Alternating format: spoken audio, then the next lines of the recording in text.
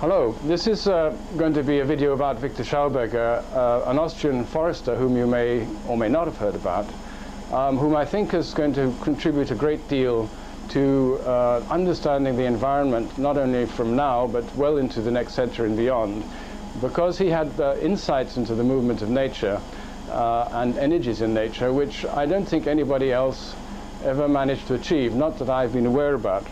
Now, just before we continue, I want to say that this video will divide. I'm going to address Viktor Schauberger firstly from the historical point of view of what he actually did in his life, and then we'll go to discussion energy, which is fundamental to understanding Viktor Schauberger's series, and then we'll move on to water, to trees and light, and then a little bit of mathematics towards the end of it. I'll probably keep the mathematics pretty light.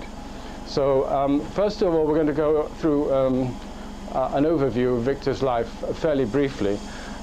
He was born of a long line of foresters his ancestors had been in the forest for about 400 years and looking after this area of forest, principally in Bohemia. And as a result, he had, so to speak, a genetic basis from which to interest himself in forestry. It was in his blood. And so it was very natural that when he finally was able to decide for himself what career or what path he wanted to follow in life, he chose forestry.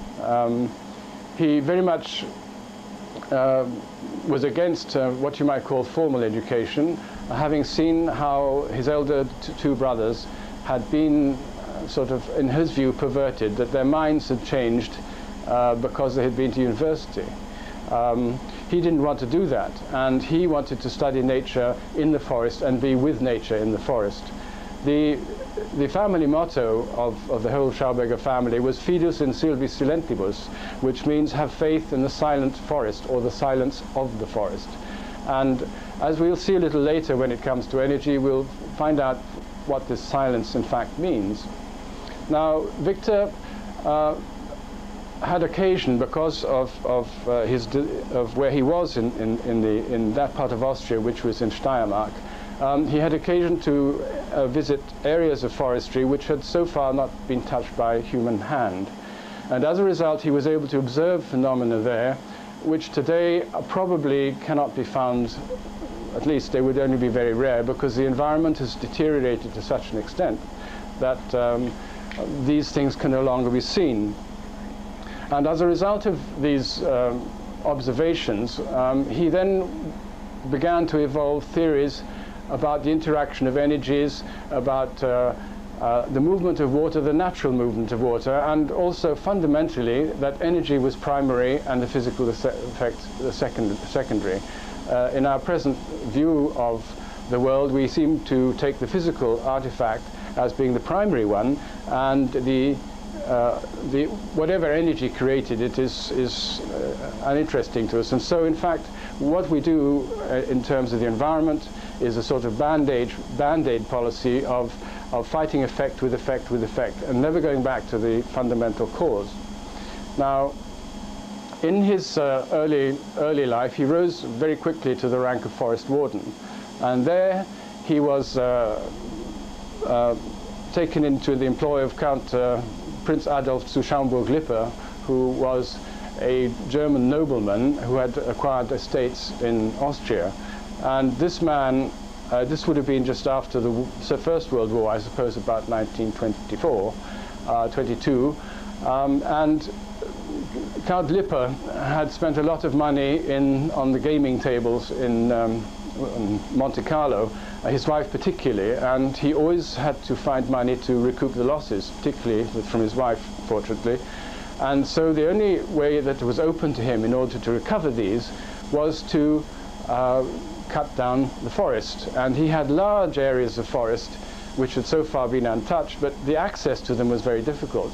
And the technique in those days of transferring logs from the remote forest to wherever the sawmill was to cut them and throw them in whatever stream was handy and hope that some of the logs would get down there in a condition that they could still be used for saw logs. Of course, this was very wasteful.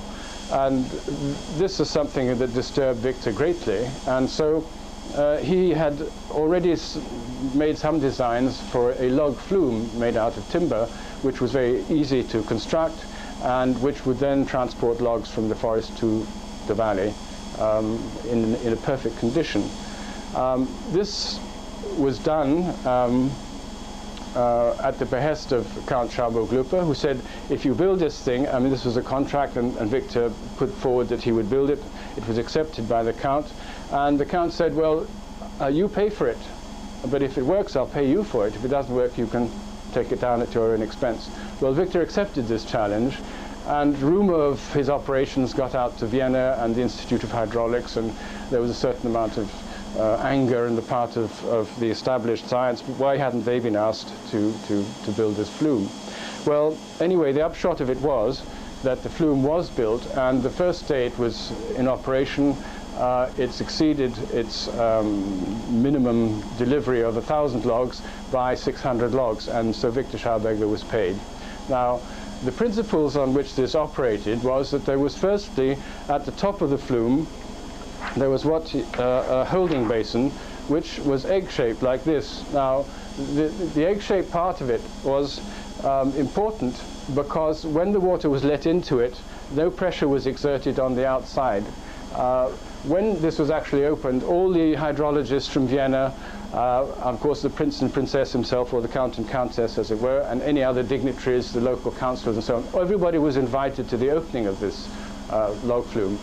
And when they saw the rather flimsy structure, this is only very schematic and it may not be quite exactly right because the existing one has already been destroyed.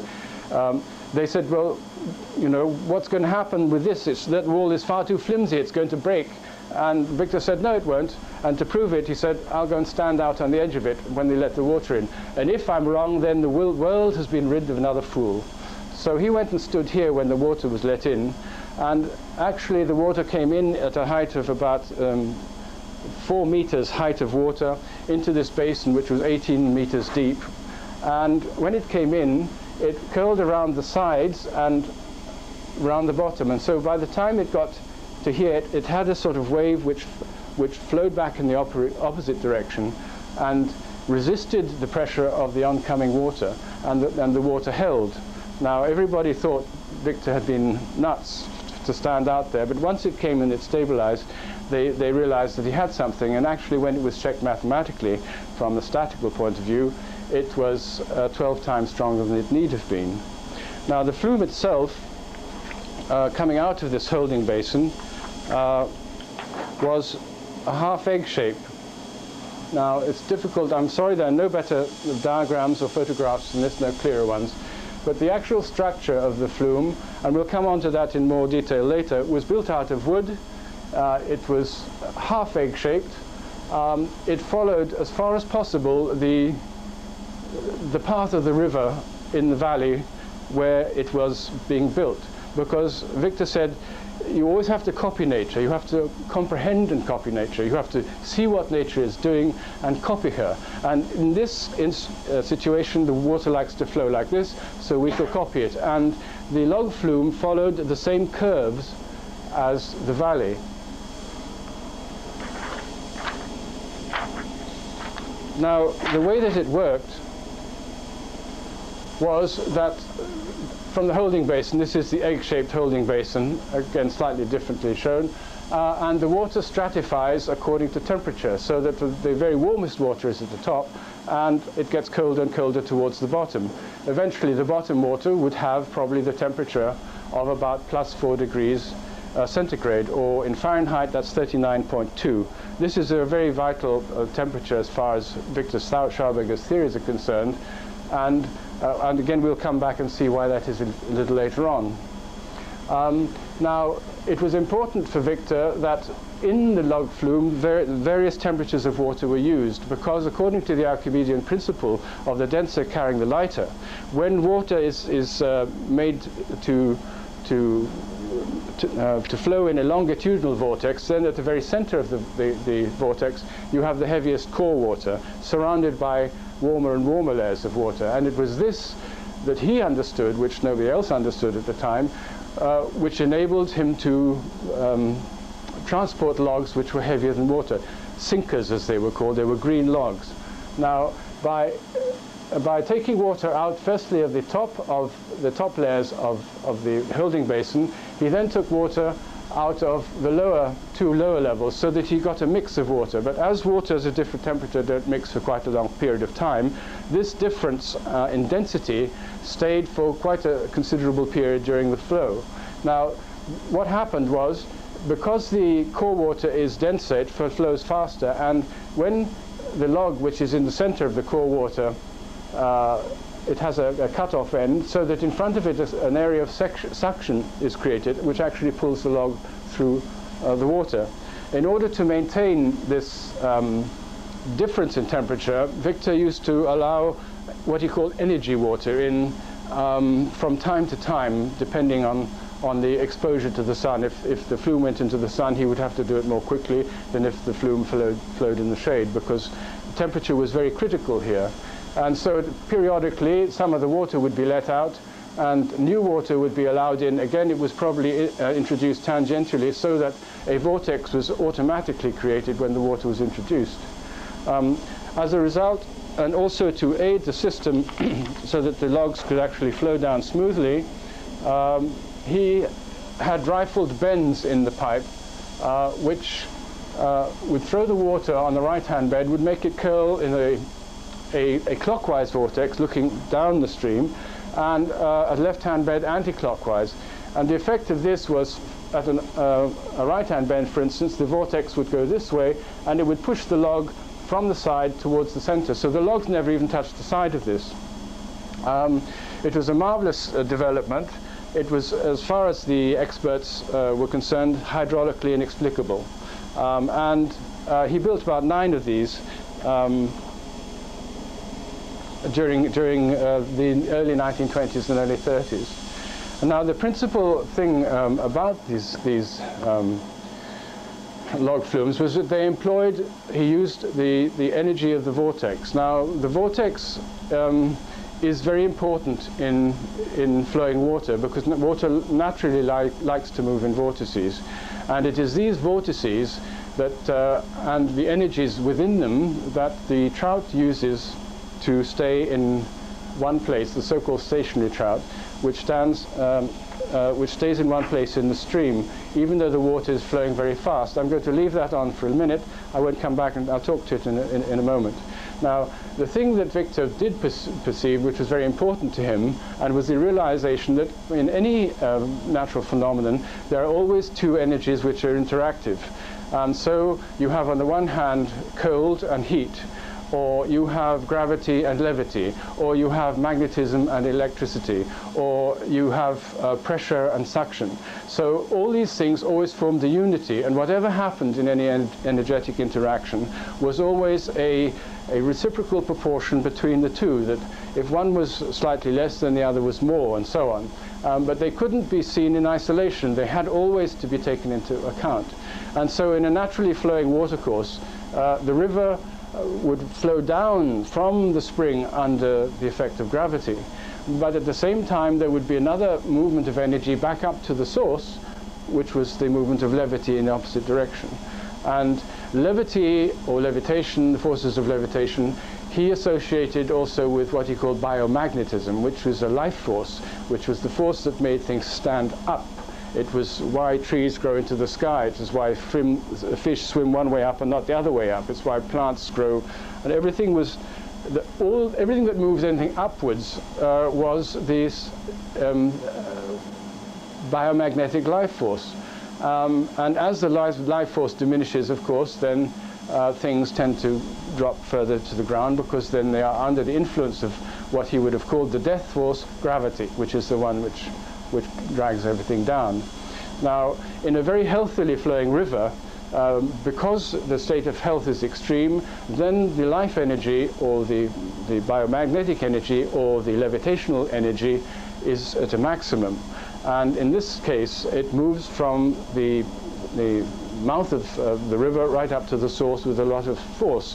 And in the process, it creates an invisible energetic jump, as it were, or an invisible energetic vortex, which trout and salmon use to overcome waterfalls. Because Viktor came to a point high up in the plateau in the area that he was in charge of, and he came across a stream, and when he put his staff in the stream, he started a trout, and the trout swept upstream very fast. And he said, well, firstly, how did the trout get there? Because I know that a kilometer downstream there's a waterfall which falls 60 meters, and where the water goes to mist. So how did this fish get here? Because there's no other way to get here. And that started him to think about how these energies interact. Now, the trout stays in the stream also because of the levitational forces which move. The stream is flowing this way, and also because of the forces which move in the other direction, the levitation energies. But there's another factor too, which involves the turbulence in water. According to Viktor Schauberger, every particle of water is, the movement is associated a particular velocity with a particular temperature. Now, if the velocity is exceeded relative to the temperature of the particle of water, then turbulence automatically results. And this turbulence is in fact the automatic brake in flowing water, which prevents water running down a very steep gradient from breaking out of its banks, from actually overrunning itself so it flows too fast. It always comes in as the automatic brake in flowing water, so that when a particle of water exceeds a certain velocity relative to the temperature of that particle of water, then turbulence manifests itself. Now, a trout will always stay in the center of the central axis of flow, where the water is coolest, because that is where the energy is greatest, because with water at a temperature of +4 degrees or 39 degrees Fahrenheit, that is its state of greatest energy content. And the trout sits in this flow of water, and it just has its jaws open, and all the food is moving down this vortex and goes straight into its mouth, and it doesn't have to do anything. That's why they sit there so happily and so quietly. But when, if you look at these lines here, these are the flow lines of the water.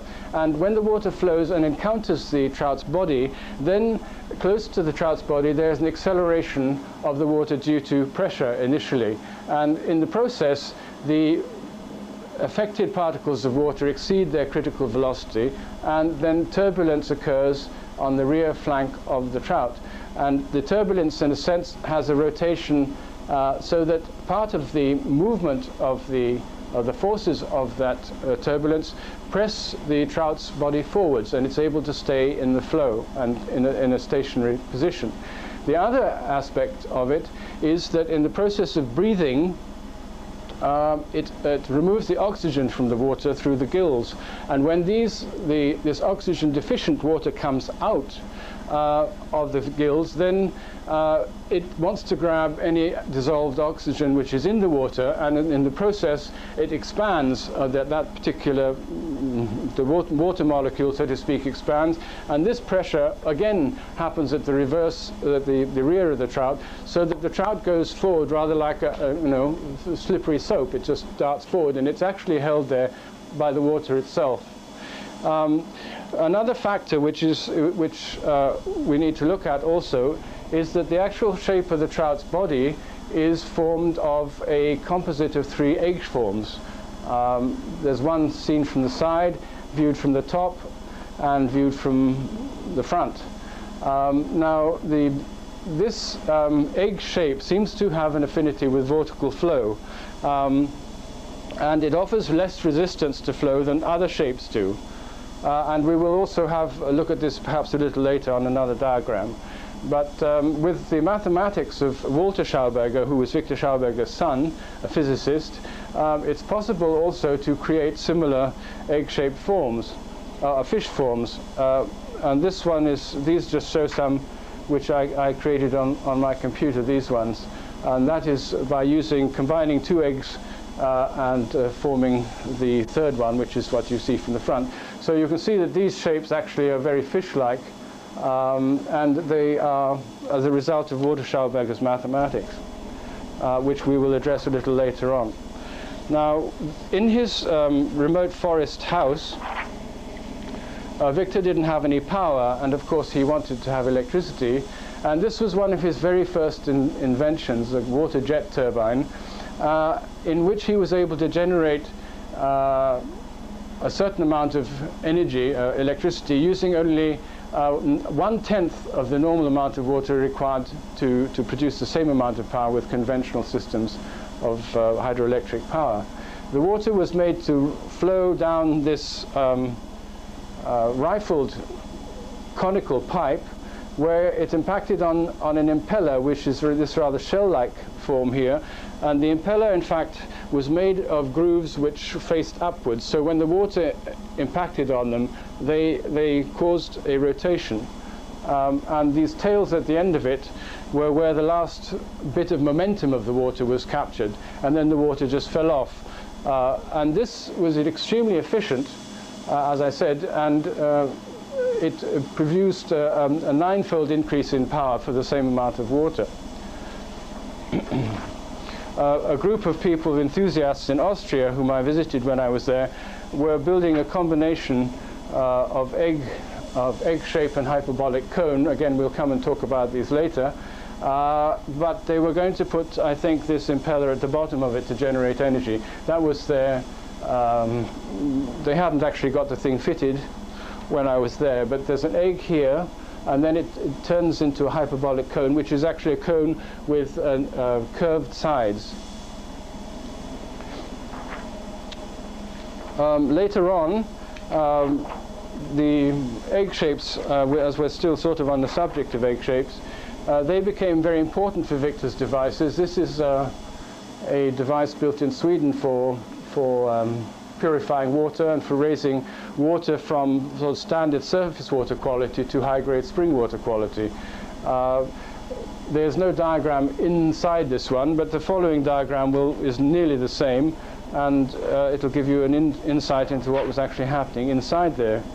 The most important ingredient in high-quality spring water is carbonic acid or carbon dioxide, and that comes in through this pipe. Now, the normal surface water is brought in around the side here, and it feeds up through these sort of nested rilled bowls, and these are caused to rotate. And in the process of rotation, they are forced towards the outside with centrifugal force. At the same time, because of the waviform nature of the space between these two, they are also made to rotate in a centripetal fashion, so that the water is exposed to both centrifugal and centripetal force, again using the two forces in conjunction with each other. Coming into this cavity, a vortex is formed inside, and the carbonic acid or the carbon dioxide, whether it is carbonic acid or carbon dioxide is again dependent on temperature and pressure, is fed in, and because of this vortical movement, it is actually sucked into the water. It's not put under pressure, and so that with a system like this you could create your own mineral waters, your own true mineral waters, but the bubbles would stay in there. They don't come off when you take the lid off, because the carbon dioxide, has been infused under natural process into the water. So that was the principle of the previous Swedish machine that we saw, but this one was also used for raising water. And the water, once by making this movement, was endowed also with this levitational energy that we spoke of before. And at a certain point, when the energy is high enough, when it's reached a certain point, then the water rises up the central pipe. All that was needed to drive this was a fairly modest electric motor. And according to Viktor, the water could be raised to almost any desired height with this process. There is more involved in it, but I don't think I'm going to be able to go into that because there are other things that I also want to address with Viktor's work. One of the ways of testing the quality of water was this double water jet gadget, which he built first, or his son Waltera Schauberger built first in Nuremberg in 1938, although I think it's a development of Lord Kelvin's original experiment early in early this century or in the late 19th century. Here, through two needle jets, I mean these are hyperdynamic needles, water is made to fall through two insulated cylinders with brass lined into two receptacles which are also made out of, they're also insulated, in this case they're insulated with paraffin wax, but each of them has a brass strip in the bottom which is connected diagonally to one of the, or other of the cylinders. And when water falls down through there, at first you see the jet come straight down, and then after a while you can't see the water appear below here at all. It disappears. A charge builds, and if you connect, bring two wires together, one with a positive charge and one with a negative charge, you can get a spark which will jump about an inch. I got that now. In terms of voltages, that is about 60,000 volts.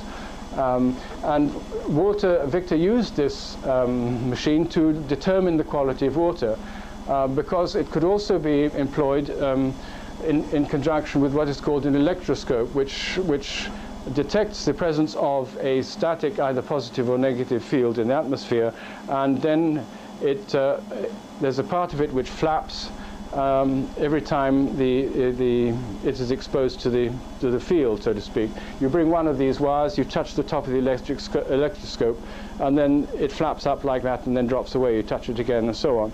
Well, now with this machine, 1 liter of very high quality water could be passed through it 150 times before the electroscope stopped flapping, whereas low quality water would only maybe pass through 5, 6, 10 times and then the thing would stop flapping. So he used it to determine the life force within the water. Another facet of this gadget is that it shows you again what happens in thunderstorms and how the charge is built up in thunderstorms, how the updrafts and downdrafts are created in thunderstorms, because the water actually, you see, when like charges repel each other, so when it's falling down through from the jet at the top, a charge is generated and all the like charges repel each other, so gradually the water molecules move away, and as a field builds at the bottom, then they can't go down, they have to go up. And so you have this movement which eventually also can be a circulation, and in the middle of this, I suppose, you can also have this electric discharge, which shows you in a very simple form how lightning works and why it occurs up there, and why it also can be so huge.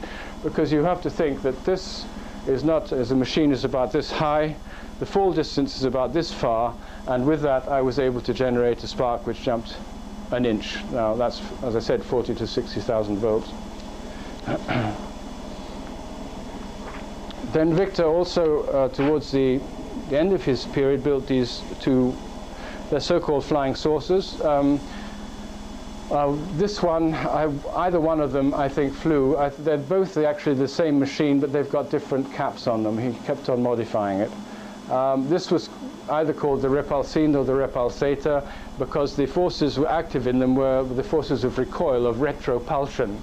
And these were achieved, again, using centrifugal force and centripetal force operating on the same axis. And in the following diagram, it will become a little bit more apparent how that works, because this one is to do with the biotechnical submarine, as he called it.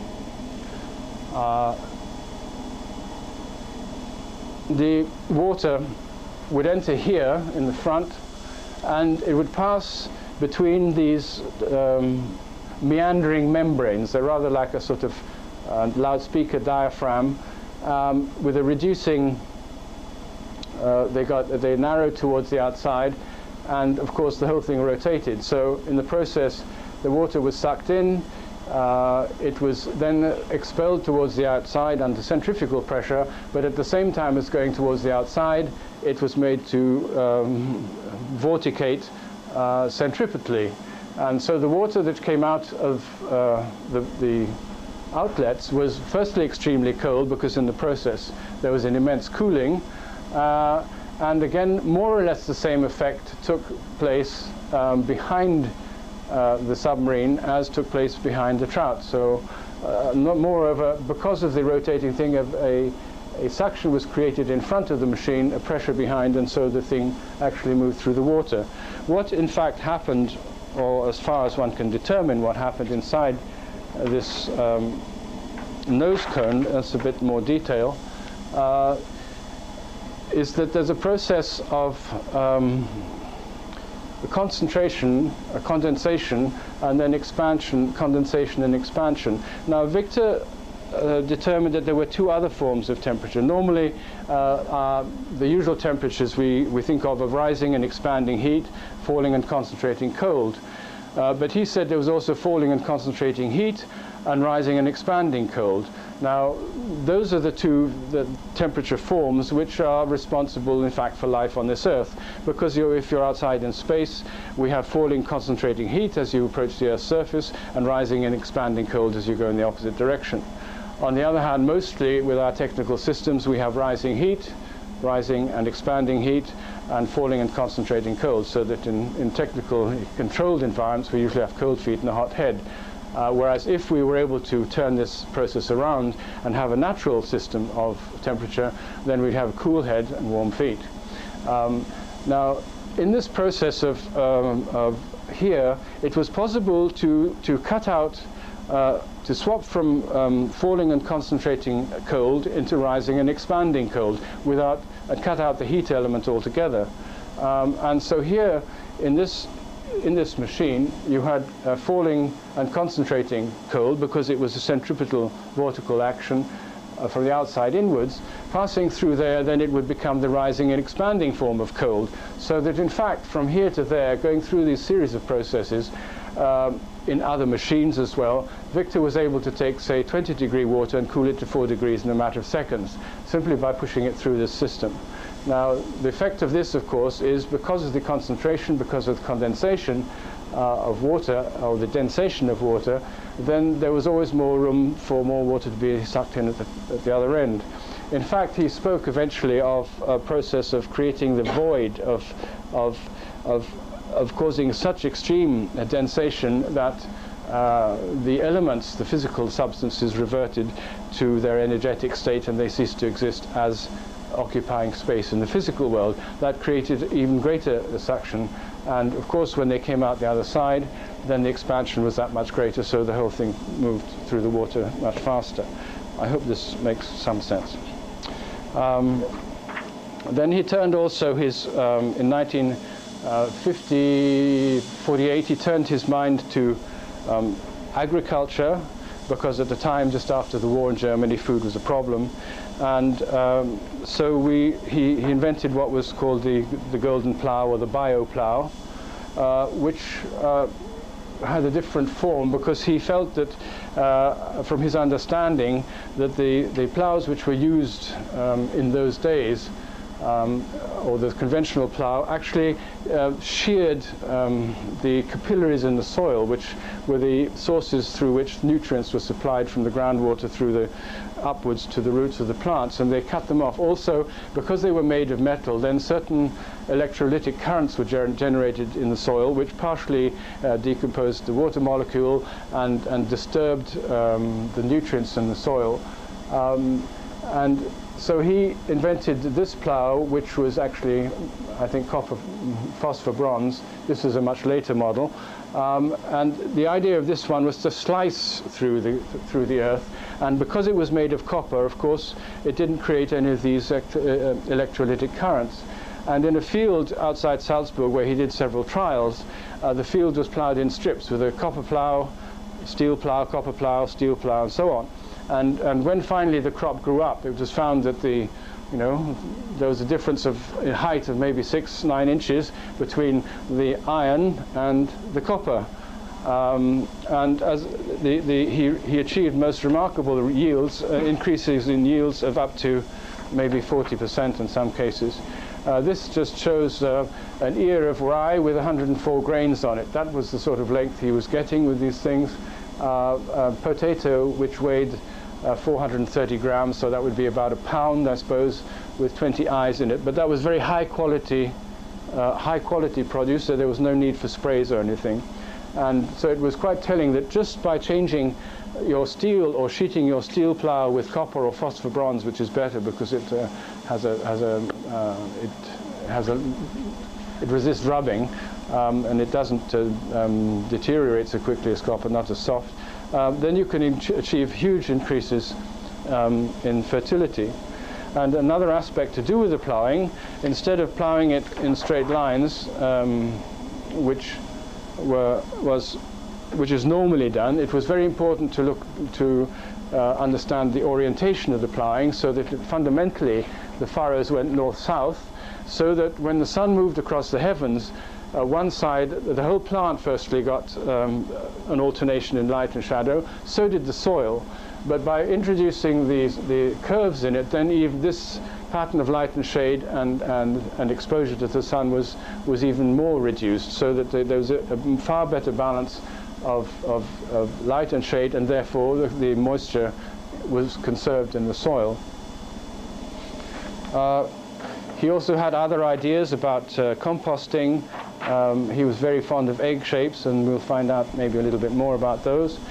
This was the egg-shaped compost system, and he had again a completely different view of how these should be done. Normally when we compost and the temperatures start to build up in the compost heap, we think, oh well, now it's cooking, it's going to be good. But he said this temperature is very bad, because in order to increase fertility, not just to maintain it, you have to have a cold fermentation process. That means that you've got to keep the heat down as far as possible. Because if you keep the heat down, then earthworms will migrate into the compost heap much earlier on. They will work the soil inside it, and when they finally die out, then their bodies, which are full of protein, will have enriched your compost heap all that much more. But if you have allowed the compost heap to heat up, then the worms will not come in at all. By putting it under the tree like this, then the compost not only fertilized the tree, it was built up in layers of gravel and dry vegetable matter, not damp vegetable matter, because the idea was to keep water out of it as far as possible. And there were newspapers wrapped around the trunk of the tree, which finally rotted out, allowing a passage of air to come right down and aerate the whole system.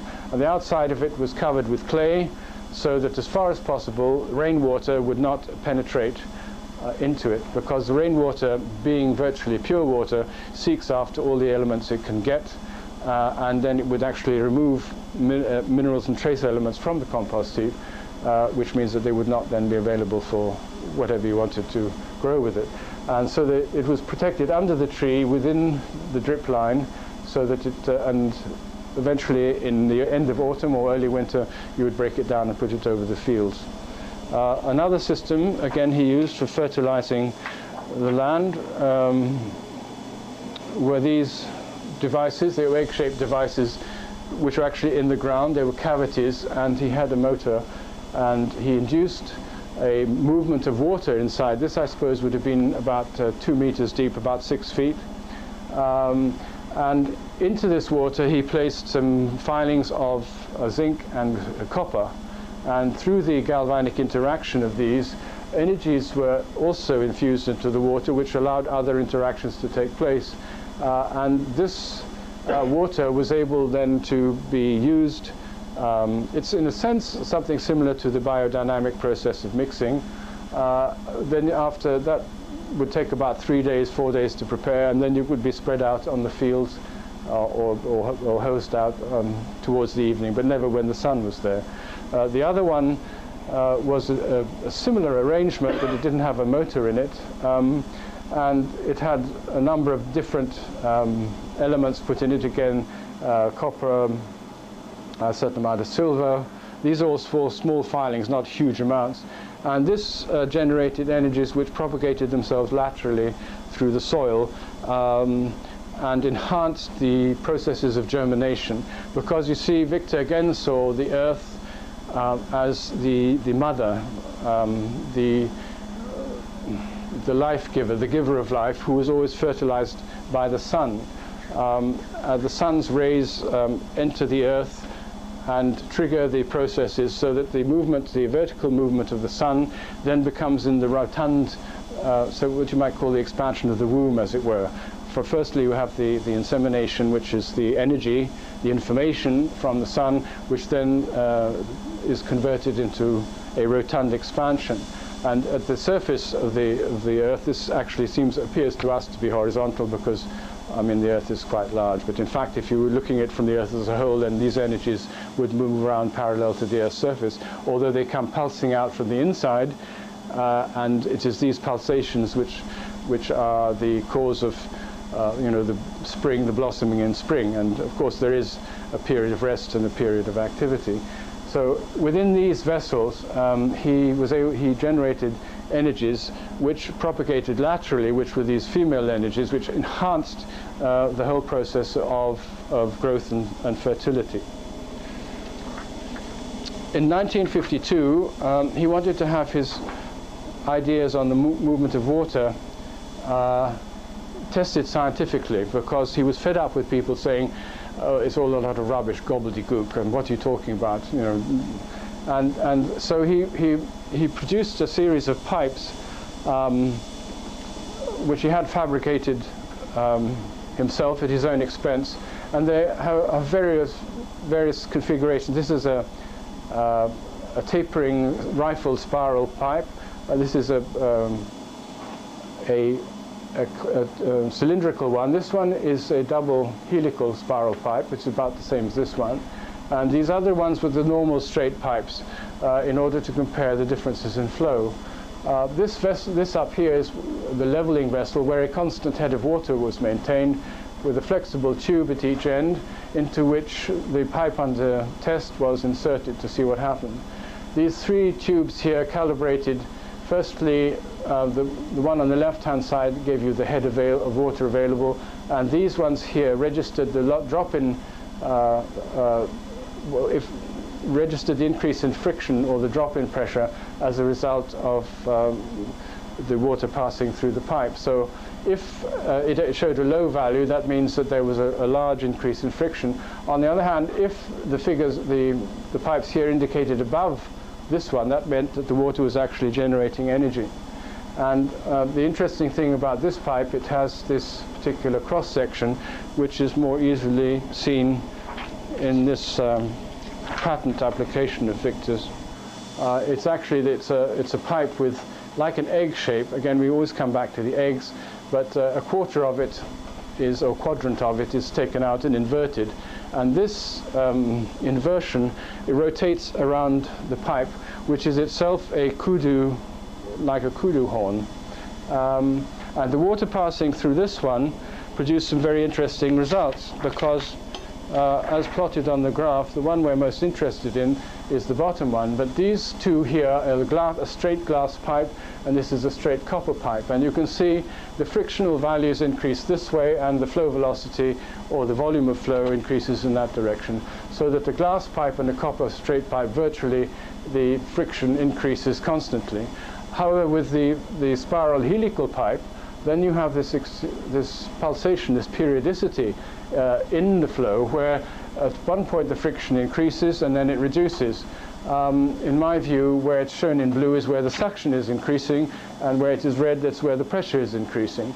And at 2 points on here, you can see that the actual measured values dip below the negative line, which means that in that area, the water was generating, producing energy. In fact, Professor Purple, who carried out these experiments, referred to this phenomenon as negative friction.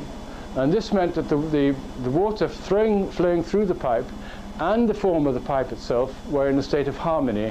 And in that state of resonance, there was no friction. No friction was generated in the pipe. And under the test figures, this zero value for friction occurred 3 times, although it doesn't say that it doesn't show here, which is slightly dishonest. It doesn't show the negative values on there, which should be there. Having moved very briefly, I'm afraid, through the history of Viktor Schauberger, and I'm sorry, I realized I didn't put enough years and dates in it, but that more or less covers the span of his life. The principal factor that we have to understand with Viktor's theories is it is always the energy which comes first. It is the movement of energy which is important. And if you can understand the movement of energy, if you can guide it or create forms in which the energy would like to function, to flow, if you copy what happens in nature, then by and large your problems of energy are solved. Now, if we look at historically what has happened to humanity, the progress of humanity over the time, we can see that there are two paths which are virtually parallel. When our technology, so to speak, and nature's technology or nature's evolution were virtually on parallel paths, because mankind fundamentally, or humankind shall I say, was living in harmony with nature, and so, or more in harmony with nature, and so whatever things he did which were unnatural, or whatever systems he used which were unnatural, really didn't have any effect on nature at all. But we, in our system of technology, we use predominantly explosion as the motive power.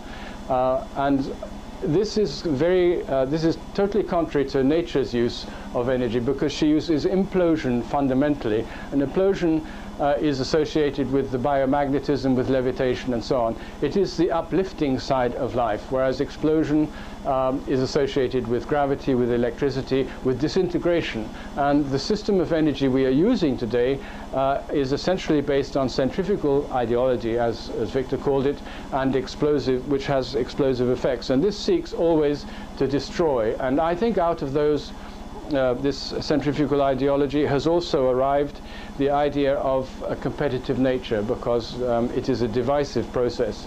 Now, on the other hand, nature uses this integrating movement, this integration of energy, in order to build higher and higher forms. So we have always been striving with our centrifugal technology to build systems which are energy efficient. And according to Waltera Schauberger, who had a meeting once with the head of Mercedes-Benz, and he was discussing the efficiency of petrol engines, of combustion engines generally, Walter said, well, I believe, you know, your greatest efficiency is about 20%. And Dr. Fritz Kortegas said, no, I'm sorry, you're wrong, it's about 13%. Now, if you think of, that means that 13% of the energy put into that car was actually used for propulsion. All the other 87% was totally wasted. And that is the system into which we are locked, because if you put in 100 energy units into a given system using centrifugal technology and explosive technology, then what you get as a return is only 13 usable units. 13%. If you invest that 13% in the same system, then what you get back is only 1.69%. And so it is a self-annihilating technology into which we are presently locked at the moment. And what it requires is a change away from the explosive technology to an implosive technology, which will once again start integrating. Now, in this process, we can see that with the increase in our technology, we are, and its effects, we are gradually accelerating a downward curve towards entropy, because this process of division reduces things to their smaller and smaller components, to greater states of uniformity. And finally, in uniformity, there is no life at all, because there are no differences. Life is made out of differences. So the upward green line here is nature's process of ectropy, in which higher and more complex systems are built on lower ones. And in a sense, it's a far more stable system, because the more complex it is, the more diversified it is, the more legs you have to stand on. So if one accidentally gets pulled out, then the whole thing doesn't collapse. Whereas with a system which is going further and further towards uniformity, then if one leg pulls out, then you have a very serious problem on your hands.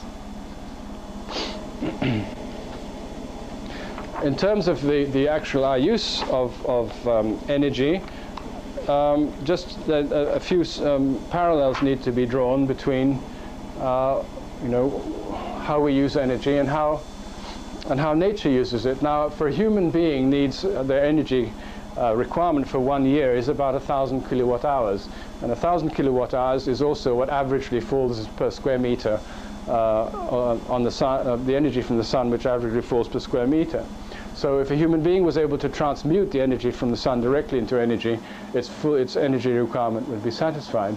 Coupled with this requirement of 1,000 kilowatt hours of energy, there's also an oxygen consumption of 260 kilograms a year, which ends up being about, I think on this thing it's 29.7 grams an hour. And a car, on the other hand, when it's driving, I've got the figures here, driving at an average speed of 50 kilometers an hour, consumes within about 3 hours the energy that a human requires for a full year. Not only that, but it consumes also 750 times the amount of oxygen that a human being requires. So that in fact when you sit in your car, you are driving, not only are you wasting energy because you've only functioning at 13% efficiency, but also there are 750 oxygen breathing slaves sitting in the car as you drive along. And when you extrapolate this worldwide into the quantity of oxygen consumption, then I think one seriously has to wonder how much oxygen is actually still going to be available to us, because it is only produced by the forest and by vegetation. And if we cut down the forest, then of course we remove the amount of oxygen which is produced. I think, and perhaps, you know, when they first measured the quantity of available oxygen, there was plenty up at 100 kilometers, and now if they measured it, it would be considerably lower. But because we're living in the very bottom of this bucket, so to speak, we didn't notice that it's actually getting lower. I think it would be interesting to make some research into this area. Now, again, what is, again, something that seems to have been so obvious to all of us, and because there's any number of examples, are all the spiral forms that there are in nature. These drawings have been taken from a book published in 1908 by a man called John Bell Pettigrew. But if you look at them, and I'm not going to dwell on them for very long, I'm just going to pass them through, what you see in all of them is that there is no straight line, circle, and or point. So there are none of these things can be drawn with any of the systems we usually use for designing whatever our technical artifacts are. Nature doesn't seem to have any use for straight lines. I mean, even in the galaxy, the same, that's the Whirlpool galaxy, it's overlaid actually with the hyperbolic spiral of Waltera Schauberger, which is in its simplest form, again, so that you can see the outside, from the outside to the inside movement can also be mathematically defined. So most of these spiral forms can be reproduced in one form or another quite accurately mathematically. Again, you have another example, that's the eye of a hurricane. Again, we have this movement from the outside to the center, from practically no movement to a very high movement, fast movement. And at the other end of the scale, it goes down to the DNA molecule. Again, all these vortical helical phenomena we can see, but we have never tried to copy them. For some reason, they're all associated with energy, but we just don't do anything with it. We are so fixed in our attitude to explosion technology with pistons and rams and wheels and all sorts of things like that. We don't seem to have come to grips with the idea of spiral movement. Now, again, according to Viktor, you see energy is primary and the form is the secondary effect. So that you have let's say we have an energy path which is represented by these blue and red core spirals, so to speak, which intertwine, being the female and male energies associating to create life. And into this wake is drawn matter. But the matter part of it can only go for a certain distance before the form itself ceases, because I'm not a continuous form. I'm a form which is finite in shape, but the energy which is passing through me is actually moving all the time. I don't know where it comes from, whether it goes in through my feet and out my head or the other way around, but there comes a point where the physical aspect has to stop, although the energy path is always moving. So that energy creates the path through which it wants to flow in whatever situation it is. So energy is primary and the physical form is the secondary effect. And you can see how beautiful this looks like in a water vortex. You know, I don't think too many people would have seen a vortex like that. But I mean, this again is the beautiful form which water creates when it is moving down a hyperbolic cone. The actual positions of all these nodules, so to speak, can be calculated mathematically. And it's very interesting to note, you know, just as a point here, that in English, what supports the human body is called the spinal column, And in German, it's called the Wirbelsäule, and that translated directly into English means the spiral column. So that they think in German, what supports your structure physically is the spiral column, and in German, all the vertebrae are called, they're all called vortices. And that is a completely different light on the whole thing. And so here, in a sense, we have what you might call a spiral column, which is very, very beautiful to look at. Now, the manifestation of energy is, in my view, it starts with the focusing of energy on a point. Because when we see something grow, a seed gets planted, and so that it starts out, this movement of actual physical growth starts from something very small and grows something into very large. But the energy input has, so to speak, had to focus down into the small in order then to expand again into the large. And so this idea of the thing, as it were, which vibrates at certain frequencies, that comes from realms. Viktor talked of the fourth and fifth dimensions of being, was the formative energies which created the physical form through their concentration. Now, perhaps an analogy to show how the effect of higher energies function on lower energies is if I say, for instance, that the solar wind comes out from the sun, it impinges on the atmosphere of the Earth, and at that point there are certain thermal and dynamic interactions which creates clouds and starts to move the air around the Earth. Now the air, so I've come down already from one level, from the solar wind to the air of the Earth. But the air, the winds moving around the Earth affect the oceans. And their movement across the oceans, we create waves in the oceans. And so I've gone down yet another level. From the air, I've now gone down to the oceans and to the water. And right at the bottom of the sea, or on the shores of the sea, then this water creates ripples in the sand. Okay, so that you have a progression of formative energies which come down to manifest themselves in, so to speak, physical reality, which in this case is the sand, so to speak. So you can see that how the sun's energy finally can manifest itself in physical ripples in the sand, but it's very difficult to see how physical ripples in the sand would finally manifest themselves in the sun's energy, so that these higher dimensions of being, these higher dimensions of energy, are responsible for creating physical form. And so you can see that the physical form, for instance, of these shells here, starts at a point, that's where the focus of energy is, and then they all manifest themselves as they grow out this way. This energy also, strangely enough, and this is only perhaps a happy accident, but I hit a piece of glass on the edge with a hammer. So I actually focused the energy at one point, and I did create the same sort of shell form. You know, that just might have been that, but I thought it was fun. Now again, according to Viktor, the motion natural motion has three fundamental ingredients, types of motion. There's orbital motion and rotational motion and what he called circulational motion. And those are easiest, most simply explained in the planetary system, or by our Mother Earth, because the Mother Earth orbits around the Sun.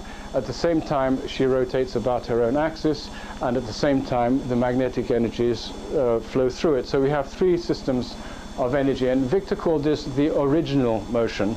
And in a sense, it was the primordial motion, but it was also the form originating motion. It was the motion which was responsible for creating physical matter. And it again, this type of motion could be further subdivided according to him, and this is where we come now a bit more to the difference between centrifugal centrifugal force and centripetal force, because we'll go for one side first. This is what he called axial radial motion, and this is a movement where it starts at the center on the axis and moves out towards the outside, towards the radius. So you start in the center and you gradually move out to the outside. And with this form of motion, then the friction increases with increasing velocity. So in a system like this, in order to keep it rotating, you always have to put in more and more and more and more energy. Whereas with the opposite system, and the key words for axial radial motion are disintegrating, decelerating, dissipating, destructive, divergent, loosening, friction-inducing, and diffuse power is noise. It's not harmonic. On the other hand, the other system is radial axial motion, which means you come in, so to speak, radially, or from the outside towards the inside, towards the central axis. And this is the process whereby energy is concentrated to create something, or to produce power, or to produce energy. It's the same movement, obviously, as the vortex. And the key words for that are consolidating, accelerating, integrating, contracting. And the concentrated power is silence. Now, if you all go into the forest, there's the most immense creative energy at work, but it's extremely quiet. All these molecular and atomic interactions, all the growth that is happening, but it's quiet. So that the concentration of energy is creative. And I think probably anybody who writes books or composes music, or they need to have some silence, because otherwise there's no concentration up here. Once you get to the noise, then that's all had it, unless you're very gifted about concentrating your thoughts. Again, this spiral phenomenon is seen in the planetary system. This is actually a movement of all the planets over one full cycle of Saturn, so that you can see that even the normal presentation of the planets, where we're shown in an atlas as just being a sort of dinner plate-like flat thing with all the planets tucked around it, in fact, it's also a vortex moving through space, so that at no point in space is the Earth anywhere that it's ever been before.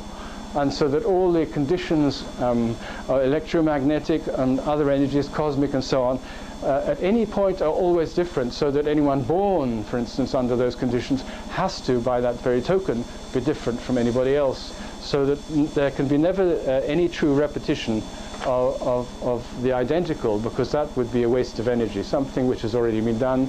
If nature is an evolutive system, then something which has already been done, you don't want to do again, because you've done it. So you only learn something, it only evolves by changing and transforming.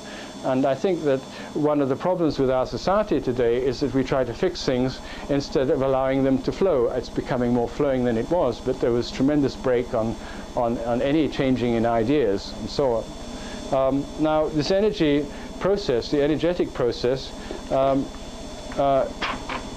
as we discussed a little earlier, is always the interaction between two antitheses, so that you have matter and spirit.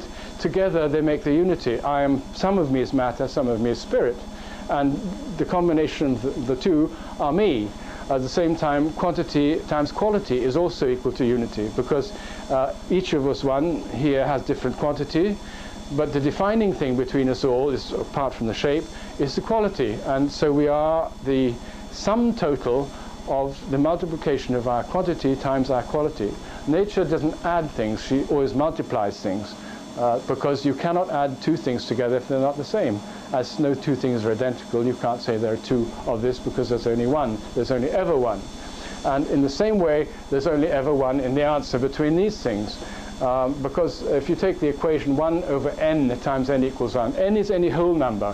So 1 over 2 times 2 is equal to 1. Half is times 2 is 1.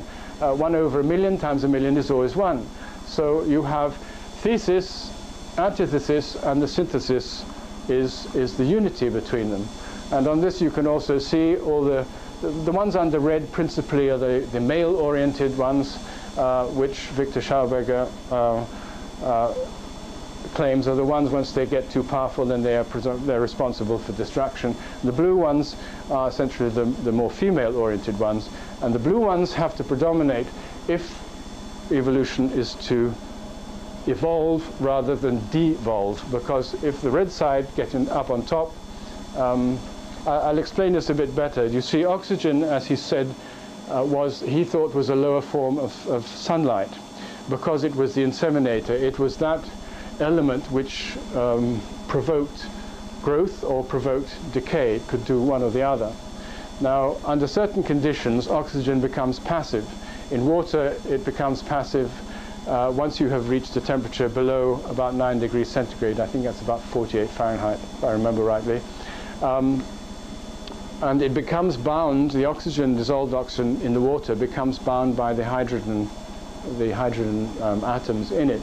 And therefore, what results from that is firstly a healthy water, the regeneration of the water itself, the regeneration of life. But and the oxygen is passive, but once you get over a certain point, then oxygen becomes aggressive. And instead of being bound by the hydrogen, the oxygen binds the hydrogen. And it's when it gets to that point that disease and all pathogenic bacteria start to evolve. So if oxygen as the male force, so to speak, is uppermost, then associated with that is the destruction associated with over-maleness, or the predominance of male. On the other hand, if it's the other way around and oxygen is passive, then the femaleness is predominating. And of course, it's not interesting for women to have war and strife and everything else like that, because nothing happens. They are the bearers of the future. And we have got to arrive, in my view, at a world where it is largely governed by women. I mean, men shouldn't be thrown out the door. They have a value as well. But they shouldn't lead, because if we look back in history, when men have led, then there has only been destruction. Very few cases has there been anything really beneficial for humanity. And in terms of oxygen and this particular table, then or a pressure expansion, gravity, darkness, positive energy, and egoism, they're all on this side, you know. And when they get they predominate, then all the other finer things, really, the things which integrate, are all thrown out or become destroyed. In order to understand the mathematics of that a bit more easily, so that you can see how that actually works, this is a rectangular hyperbola. And so if we have the string length, which is the quantitative aspect here, we'll talk about quantity and quality, it makes it easier, and the blue is the quality, then if I have a square here, which has a quantitative aspect of 1 and a qualitative aspect of 1. So in a sense, I got 1 times 1, which is 1 squared, okay, which is what that is. Now, if I reduce the quantity to a half, then automatically the quality is double. So I still have 1 squared. I still have a rectangle with the area of 1, so to speak. Or if I reduce the quantity to a third, then the quality is 3 times. On the other hand, we can flip it the other way, and I reduce the quality to a half, then I've got double the quantity. And so it's a very, very simple math, and it actually represents the relationship between quantity and quality, or radius and angular velocity, string length and pitch. It's all actually based on music. Waltera Schauberger called this system the tonal order of nature. And this is the very simplest diagram, and it's really combined with one spiral diagram. This is all you ever need to explain it.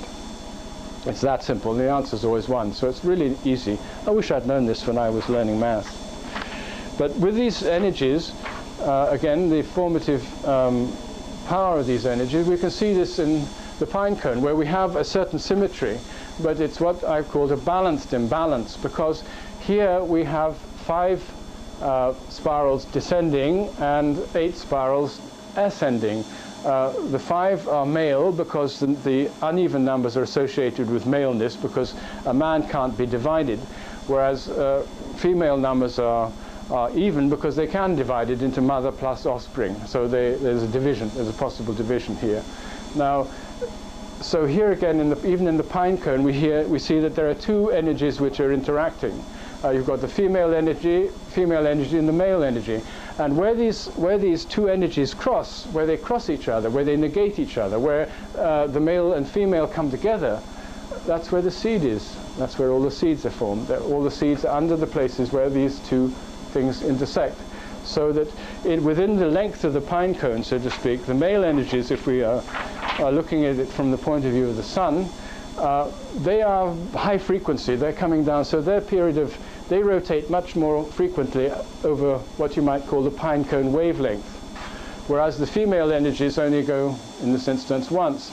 So in order for life to be created, the male energies have to slow down, and the female energies have to speed up, so to speak. So the male has to awaken the female energies and bring them up to a certain energy level, then the exchange takes place and life is created.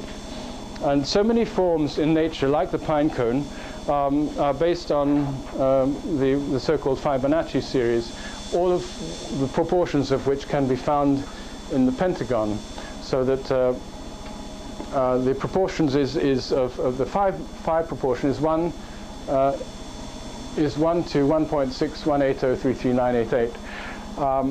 And so this, if the red is 1, represents 1, then the green here, B, represents 0.618. I'll just keep it short.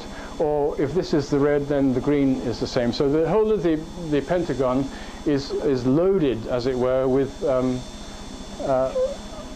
Fibonacci proportions of the golden section. And if you transfer this into terms of the balance of life, because you see, life cannot occur if everything's the same, if it's static. There has to be a state of balance which is quite labile, or that is sort of unstable.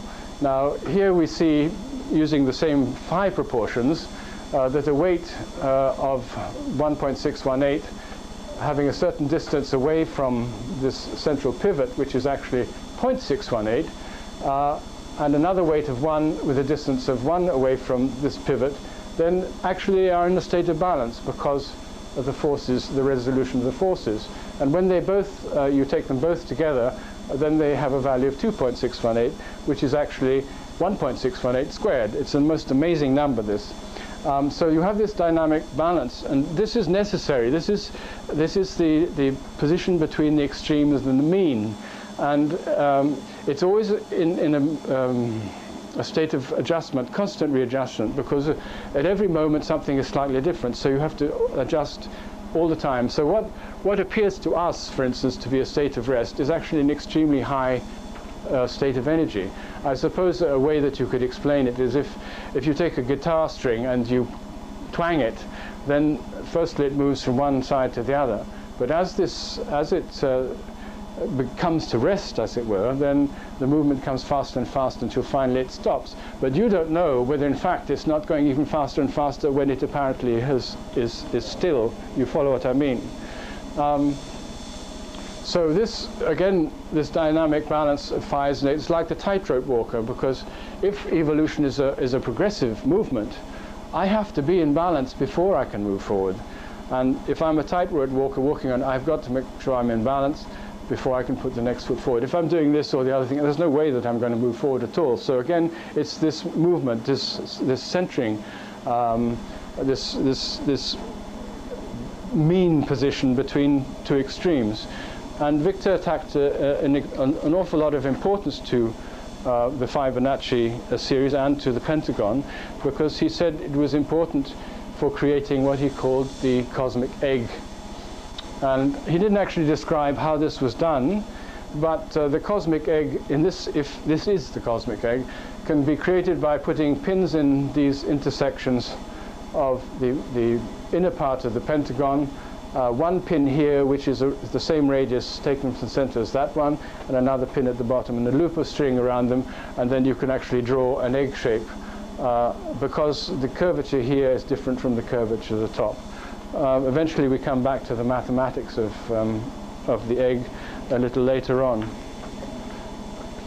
This, the Fibonacci again, can be used to determine various leaf forms, so that you have a proportion of 1 to 1.618, 1 to 1.618, and so on. And depending on the angle between them, then depends on what sort of leaf shape you can get out of it, a small one, a large one. I mean, these are the very simplest things. Or in terms of the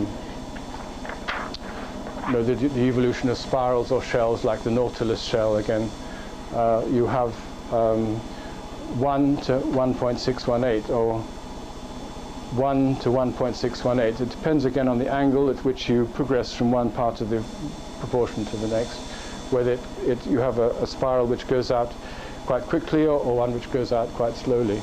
But now we come to another section now, which is really mainly dealing with water. And although we have touched lightly on water in the previous part, this is more specifically to do with water.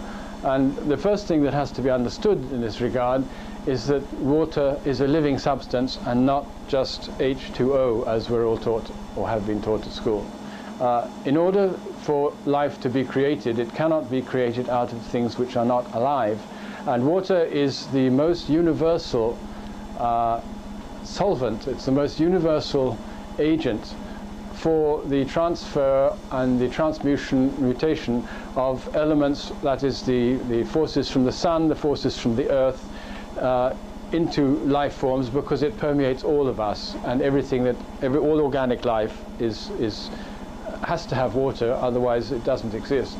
So water is the blood of this earth. Water is a living substance, and in Viktor's view, blood and sap and water are all the same things. They perform the same functions, although also in his view there are as many varieties of water as there are human beings and plants and animals. So it's not something which you can wrap up into a nice little package and say that is water.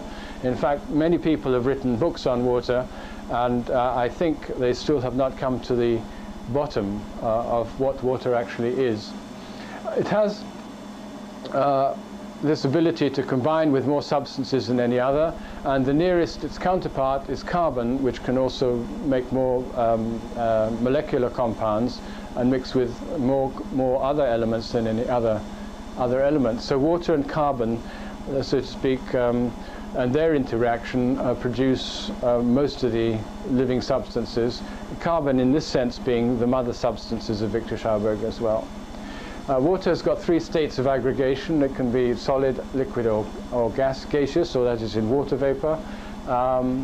And it contains 2 hydrogen atoms and 2 oxygen atoms, so the 2 hydrogen providing a double negative charge and the oxygen providing a double positive charge.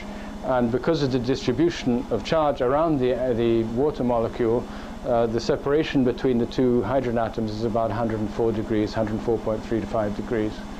Water has another phenomenon. It is a dielectric. Pure waters can separate 2 charges. It can separate a positive charge and a negative charge in its very purest state. And it has a resistance to the transfer of one charge to the other, so from movement from positive to negative, equivalent to a 15 million kilometers of copper wire, so that the charge would have to travel down that distance to go from positive to negative if it was to go through a membrane made out of pure water. Pure water won't freeze either at temperatures as low as minus 40 degrees centigrade, and mostly the water that is important to us is the water which is in our living space, which is the troposphere. Other aspects of water which are important to understand with regard to Viktor's theories are also the so-called anomaly point.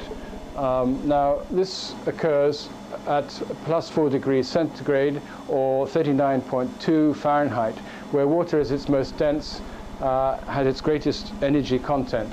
And in relation to this temperature of water, there are 2 movements towards and away from the plus 4 degrees centigrade point, which Viktor called a positive and negative temperature gradient.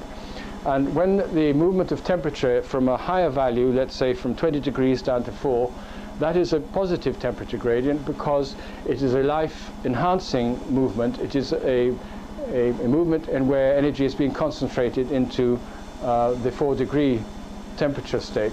A movement away from that 4 degrees, either upwards or downwards, is a negative temperature gradient. It's one where structure is becoming loosened instead of being, so to speak, consolidated. And this also has a relationship to volume, because at 4 degrees water has its least volume, and at higher temperatures has a greater volume. Another factor also is water's high specific heat, which has one of the highest specific heats, which means that it requires a greater input or extract of heat or cold in order to actually change the temperature of water. And the lowest point of the specific heat of water is at 37.5 degrees centigrade, which is about the same as our blood temperature. And it's this factor of water, this factor that requires a lot of extra energy or removal of energy, either to heat up or cool down, which allows us to live in many different temperature variations and fluctuations, because our blood temperature doesn't change as a result of that. The structure of water, though, is more inclined to the crystalline, and this is a work which was done by some people studying homeopathy in Germany.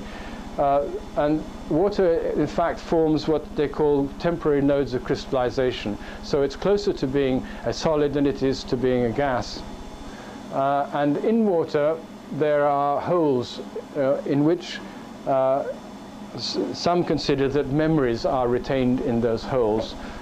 So that water has, this is how, for instance, homeopathy works with water, that the mother tincture or the resonances of the mother tincture are carried within the water molecule. It is really the resonances that are transferred when a medicament, a homeopathic treatment is manifested. It's not the mother tincture anymore. There is quite a work on that carried out by Jacques Benveniste at Paris University. Heat, on the other hand, is always the great harmer of living things. This is just a quick example to show a vibrating plate, metal plate with sound on it. That corresponds to a particular frequency, so those forms, they're Chladni plates, they're called. So those forms there correspond to whatever frequency the plate was vibrated at. But when the plate was touched very gently with a blowtorch, then the whole of the system completely went kaput. So heat, too much heat, of course, is a destroyer, and in particularly in terms of water, because water, as I said before, when the oxygen in water becomes when the water becomes too warm, the oxygen becomes aggressive, and then you start the destructive phases of things. Also, the way of moving water, either centripetally or centrifugally, has an effect on it. It's not so evident from these pictures, but I haven't got any better ones. But centrifugally killed water, as Viktor says, you can see it's all sort of fragmented and broken up into pieces, whereas water which has been moved under centripetal forces becomes vitalized, and it is far more coherent. This also, I suppose, under the magnifying glass would produce something of the same sort of structure we saw in the previous slide.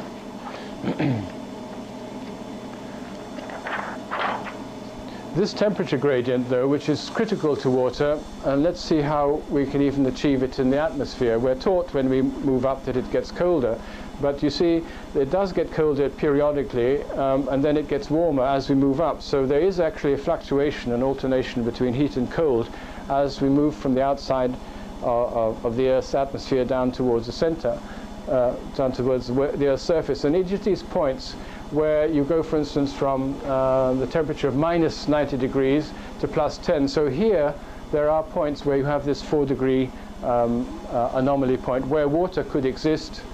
And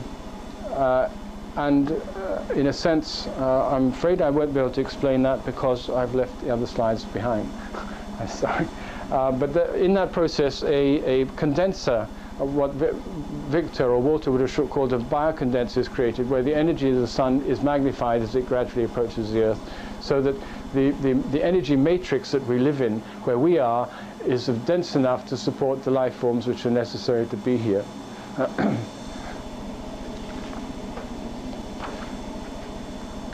Again, this temperature affects And the variation in temperature in water, of course, affects the whole of the climatic situation, because when the temperatures rise, there's too much evaporation, and then we can have flooding and droughts under certain circumstances. And Viktor had two ideas, had different ideas about the so-called hydrological cycle, because the normal hydrological cycle is one where the rain falls, it falls onto the ground in the forest, it goes underground, it evaporates from the trees, it evaporates from the ocean, rises to the clouds, fall again as rain. And it also goes underground and charges up the subterranean water table and the aquifers. And the problem today that we have is that this cycle now is no longer the full cycle, but the half cycle. And the half cycle, there's no penetration of groundwater, of rainwater into the ground, because the temperatures are wrong and do not allow it. Now, this comes back slightly to the temperature gradient. You see, if the rain, when it falls onto cold ground, cooler ground. If the ground is cooler than the incident rain, then the rain will be absorbed into the ground. But if the ground is warmer than the incident rain, then it's like dropping water on a hot plate and it skitters off sideways and there's no penetration. So as soon as you start taking the trees away, then you of course arrive at the position where there's no water retention, there's also no water penetration through the ground, and there's a rapid re-evaporation because more water is exposed to the sun. And so in the half hydrological cycle, which is really gripping the whole world at the moment, you have a situation where you have flood or drought, or flood or drought, or the result is that the huge agglomerations of water are non-uniformly distributed around the planet, and we get this massive disturbance in the climate. The temperature gradient, again, is very important in the formation of springs. There are two forms of springs shown here. Seepage springs are what we are normally referred to as springs, where water penetrates under positive temperature gradient into the ground, meets an impervious layer, and then flows off according to gravity to wherever it comes out of the side of the hill or where it appears. But a true spring, a true mountain spring, is one which can actually arise at the top of a mountain, and it can discharge an enormous volume of water all year round, although there is no catchment area sufficiently large to produce the flow that comes out of it. Now, in Viktor's explanation of this, you have, under a positive gradient, temperature gradient, rainwater infiltrates into the ground. And as it does so, it cools until a body of water is formed in the ground called the groundwater body. The lower formed part of the groundwater body, however, those layers of water, horizons of water, are heated by geothermal heat from down below. And so the water below the groundwater body, the bottom layers of it, wants to expand, and that creates an upward pressure. On the other hand, there's a downward pressure from the water lying above the main body of groundwater, until finally in the middle is this 4 degrees centigrade, and at this temperature water is at its most dense and incompressible.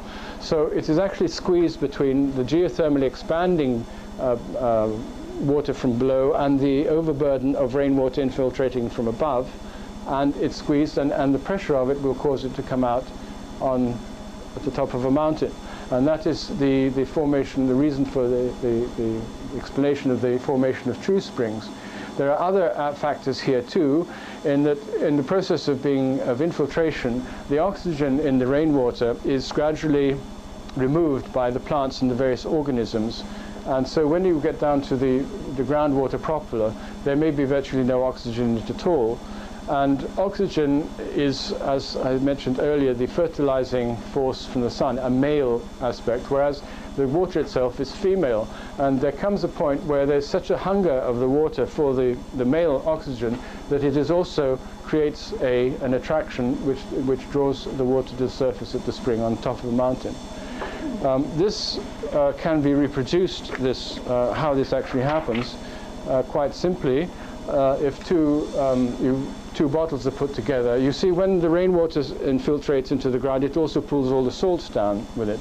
And so in the process of absorbing and dissolving these salts, it becomes specifically heavier itself. That means that it actually, per unit volume, it is heavier than the equivalent of fresh water. And if you fill the bottom one with fresh water and the top one you put in really a substantial amount of salt, and this capillary tube is inserted before you put the salt water in. Once the salt water has been put in, then fresh water will drop out of the top here, actually above the surface of the salt water. And so that explains quite simply how the spring occurs at the top of mountains. And this is where we come now a bit more to discuss the temperature gradient, because the temperature gradient is absolutely vital for fertility. Under positive temperature gradient, that means that the air is warmer than the ground, or the rainwater temperature is warmer than the ground, that the rainwater will infiltrate, and as it does so, it takes all the salts down to just above the main groundwater body, the 4 degrees centigrade part, where the salts are precipitated out. Because Viktor says that under darkness and the exclusion of light and the exclusion of heat, precipitation occurs with cooling, so that the colder the water gets, once it gets to its most dense condition, it has no room for these other elements in it, and it chucks them out, and so they sit just above it. When you cut down an area of forest, though, then a certain amount of the ground gets warmer, so that the rain falling on it then doesn't penetrate.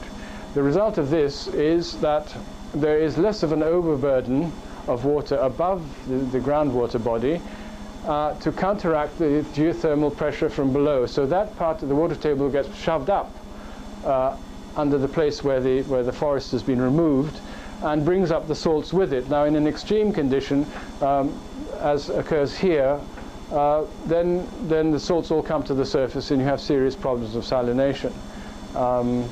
So if that's why it's very important that there should always be a good balance of forest and open space, and even in all agriculture, certainly. And the effective also of forest and belts of trees is to contain the carbon dioxide, which is after all what is transformed into to growth through photosynthesis. If the carbon dioxide is not there, is swept away because there's not enough trees, then the growth that occurs is not as high quality.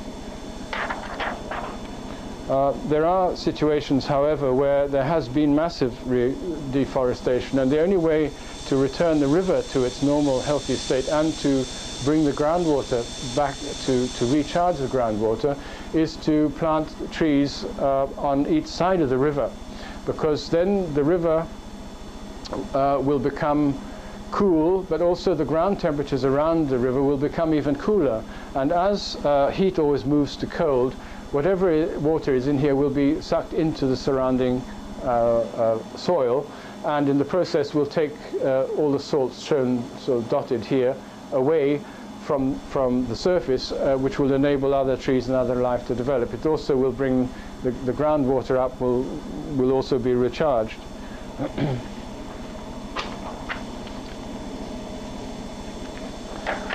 But this is very critical in terms of what we are doing with rivers, because here again we have a situation where the ground is cool, but it's cooler than the river, so the river acts as the nutrient transport from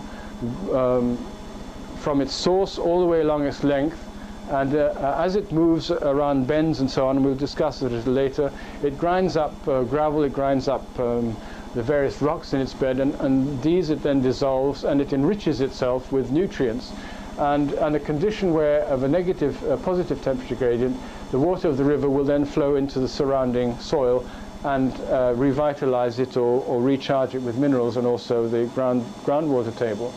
On the other hand, though, if the trees have been removed and the water then becomes cooler than the ground, because ground without water in it heats up much more rapidly than ground with it, then whatever moisture and nutrients are in the ground get sucked into the river, and so the ground becomes impoverished. because the trees have been taken away. A different situation occurs when, for instance, you have a shaded side of a river and a cleared side of the river. On the shaded side, the profile then becomes asymmetrical because the water is cooler on the shaded side. It has a greater ability to shift gravel and sediment. But on this side, the temperatures will be cooler than the water, on this side hotter. So in this situation, the river actually acts to transfer the nutrients from one side of the river to the other one.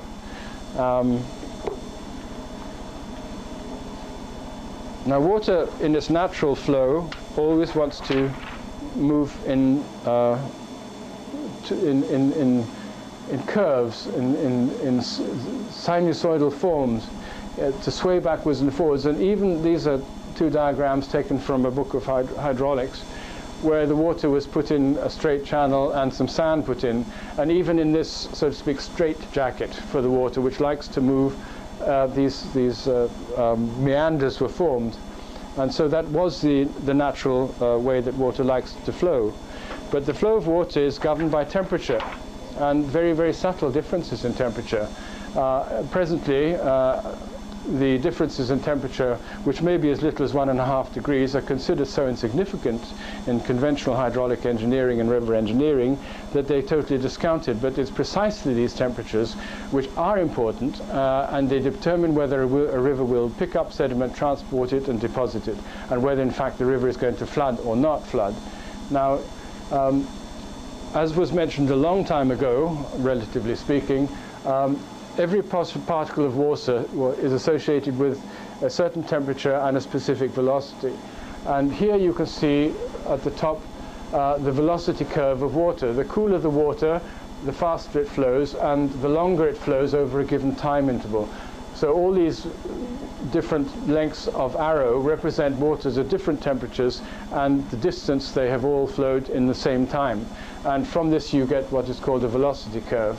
Now, once each particle of water in these various skeins or horizons of water has exceeded its critical velocity relative to its temperature, then turbulence occurs, so to speak, and it causes spirals to rise from the bottom upwards. And that is why when you see in rivers, many of the ripples break backwards, because the water's exceeded its the velocity according to its temperature. But these are valuable things because they break the water's flow, they stop it from going too fast, and they also act to distribute nutrients to the right and left of the water course. But what happens in rivers is there's a series of temperature gradients where they alternate from positive to negative. Now, under normal situation here, this shows how this alternation occurs. Under negative temperature gradient, whatever is carried by the river is gradually deposited until the maximum point is reached here, which creates an overfall. Now, at the overfall, the water falls over and a horizontal vortex is created. And in the middle of this vortex, the water is identifiably cooler, because water cannot move into a vortex without automatically cooling at the same time, because the densest water always resides in the middle of the vortex. So at this point then, instead of a negative temperature gradient, we have a positive temperature gradient, because the water is now in a cooling direction and not in a heating direction. And as a result, it's able to pick up more sediment, grind it and scour it, and transport it. And gradually, as it moves, it transports sediment, and then it gradually turns over to a negative temperature gradient. It becomes warmer due to the sun, due to sort of frictional forces, and it drops its sediment again. So you have this sequence of positive, negative, all the way down a watercourse. But if you disturb them, because you could, for instance, the river was flowing through natural forests and you take the forest away, then suddenly you have a succession of negative temperature gradients, which means that everything is dropped all the time. There's no carriage there's no deepening of the bed, there's no transport of material, and so you have a flooding situation. And I think probably this has been happening in the state of Washington recently for the same sort of reasons. Viktor also, in his, he developed a system of making water flow in this vortical manner, longitudinal vortices in pipes, because most of the pipes that we have are for use in water mains and so on are just straight pipes. They're cylindrical pipes. They've got nothing in them. Viktor installed these veins, like sort of fluted veins like this, which the function of which was to cause the water to turn into a vortex inside, and in that way, again, firstly the vortex is this energizing process. It's also a cooling process, and it enabled the water to pass through the pipe much faster. A better pipe, in fact, was another patent he did, which is virtually the same. It's not quite the same vortex-creating device, but the pipe was wooden because it was very important that water should breathe. In a steel pipe or an aluminium pipe or a plastic pipe, water cannot breathe, and being a living substance needs to be able to breathe all the time and interact with the environment, otherwise it dies. And most of the water reticulation systems we have today, what is being delivered is dead water, and it's always disinfected with chlorine in order that, you know, theoretically no harm is done to the people who drink it. But the thing is that blood is also about 90% water, and so when you drink chlorinated water, then you are also chlorinating the blood, and you are also disinfecting the blood, which is why people are becoming more disease prone, because they're drinking so much chlorinated water. They also absorb it through the skin in showers and so on. So this was a way, in fact, of transporting water, and it used to be the way. In New York they had wooden water mains, and in many cities they had wooden water mains. But according to Viktor's investigations, once they started using cast iron or cast iron with tar linings and things like that, then the incidence of cancer went up hugely as a result of it. He was able to track it. Everywhere they put a new suburb with a new water main, and the cancer followed it all the way along, because you are actually putting the body in a very debilitated state by drinking this chlorinated water. And what happened in this wooden pipe was the formation of this longitudinal vortex. And this is actually the double movement. Firstly, the central one was, of course, the coldest. But as it flowed along this path, it created these sort of toroidal things. They're only shown as toroidal rotations in the opposite direction, a bit like ball bearings. But the effect of these is to reduce the friction on the pipe. It also the process, I'll show you the next drawing, which makes it a bit clearer. So this time you're looking down the pipe, and it's actually a very complicated movement to try to describe, because the flukes, the guide veins, which start the water to curl over, make it curl around the outside like this, but they induce a movement in this direction of the central core water. Now the central core water is where it's coldest, which moves fastest. This other water acts in a sort of ball-bearing function around the outside. What happens is that due to centrifugal force, the oxygen is propelled towards the outside because it is a heavier element, and also all the bacteria which are residing in the water when the water first is introduced into the pipe. And so some of the bacteria require a certain amount of oxygen to function. Other ones, if there's too much oxygen, they just burn out, pathogenic ones. And so the effect of this is to remove the pathogenic bacteria, build up the life-enhancing bacteria, and build up the energies, the immaterial energies in the pipe itself. So by the time you have got to the point of delivery, the water has already been vastly improved by passing through the pipe in this condition. It would also transport ore and various other things straight down the middle without touching the sides. But this same longitudinal vortex is important in streams and in rivers, because it is through their alternation that firstly the bends in the rivers are created. It's also through the vortices, the longitudinal vortices especially, that the rocks are ground up, the sediment is ground up and delivered to the environment. The coldest water filaments always being near the center. And Viktor described what he called his energy cannon, which was the way in which the alternating of vortices created the energies and how they were finally delivered to the environment. Now, there's sort of anti-clockwise energies and clockwise energies, positive, negative, always the interaction between the two. So on a left-hand bend, then the movement is anti-clockwise, and the right-hand bend, the longitudinal vortex, rotates clockwise. But there's a point where they switch from one to the other, where anti-clockwise becomes clockwise, clockwise becomes anti-clockwise. And that is where the energies which have been accumulated by the vortical motion, where the minerals and trace elements are accumulated and suspended in the water because the grinding action takes place here at the bends, are then dropped at the ford, where the ford is, where it flattens out, because that's where the movement of one vortical movement transforms to the other one. And this is what Viktor called his energy canon. This is where not only were the physical substances, the nutrients deposited, but also the immaterial energies which had been gathered and created during the vortical movement, and they were discharged into the environment at that point.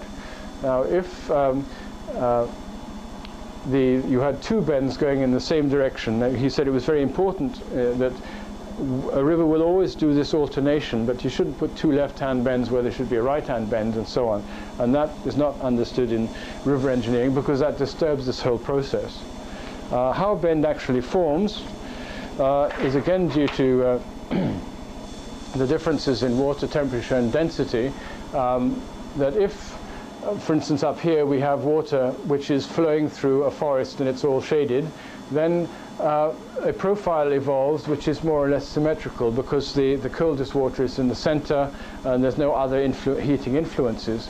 But once you come to a point here, for instance, where the forest on this side has been taken away, and so this soil here is hotter, then you get an asymmetrical profile because the densest water is now on the far side and the hotter water is this side, and because the water is denser, it flows past the warmer water. The colder water flows past the warmer water and curls around it, and so gradually that, in the process, that is how the bends in rivers evolve. Eventually you get sort of double profile here, which is somewhere around the ford where the energies change over from one to the other. But in many rivers, these energies have been completely depleted, and they have to be reformed because, coming back to the previous mention of energies and how the energy is primary and the form secondary, if you want to recreate an energetic river, you have to tackle the energies within the river and not the bank. But you can do it by the bank, but very carefully. Most bank confining structures are just straight concrete walls to stop the water from going out here or there, but that doesn't do anything to restructure the actual energy of the water so that it can flow naturally. Now, these were inventions of his which generate vortices down the middle. Some of them will cause the water to rotate this way. It flows from the bed up this guide vein, I suppose, and flips over, and then it starts a vortex this way. Or on the other bend, it would then cause the water to rotate in the opposite direction. So it would artificially regenerate the vortices or the energy path within the water itself. There are other ways to do it. Also, that you can put what he called energy bodies in the river. That would mean tethering some sort of egg-shaped, it may not specifically be this egg-shape, may be a longer one. But in the water which has become moribund and dead, you put the egg in it, and then it starts a vertical motion behind the egg. So you could, in a straight stretch of river, or somewhere where you would want to remove sediment and where, you know, that's and you wanted to cool the water, then you could put such a device in. And a further factor, of course, which affects rivers, but it's a very subtle one and not really as realized as much that it does have an effect, is the actual rotation of the earth and the direction of flow of the river. Because let's say, for instance, we have a river which is flowing from west to east. So that means the river is flowing towards the sun. That means that a little packet of water in that river is also moving towards the sun, and the sun is coming the other way. So as this movement occurs, that packet of water does not heat up nearly as much as it would as if the river was flowing from east to west, where the packet of water would be flowing underneath the sun all the time and getting hot. Do you understand what I mean? So generally speaking, therefore, west-east flowing rivers tend to be more fertile on both banks because the water is maintained at a very marginally cooler temperature and therefore is able to transport nutrients. At the bends it's able to grind up nutrients, and so right from west to east it will be fertile on both banks. When the river flows from east to west, however, because each water packet gets heated up more quickly, then the ability for the river to carry sediment diminishes, and the sediment is dropped. That means not only is the sediment dropped, but the nutriment is dropped, and so that at the end of the river, the banks tend to be barren because there's no more substance in the water. On the other hand, you can have north and south flowing rivers. They tend to be asymmetrical because the water, if the earth is turning this way and this is where the river is, then the water tends to bank up against the movement of the earth, so due to inertia. And so the rivers tend to be asymmetrical, with the deepest part on the western bank. And so what happens here is a situation rather similar to the one where you get to transfer, the river acts to transfer nutrients from one side to the other. And in north and south flowing rivers, one bank tends to be more barren or less fertile than the other. And if they flow into northern seas, then they produce half development, because as they flow further north, the water cools and is able to carry and transport more material. On the other hand, if they're in southern latitudes, then they end up being like the Nile. The water gets hotter and hotter, and they finally form a delta because everything is dropped before it goes into the sea.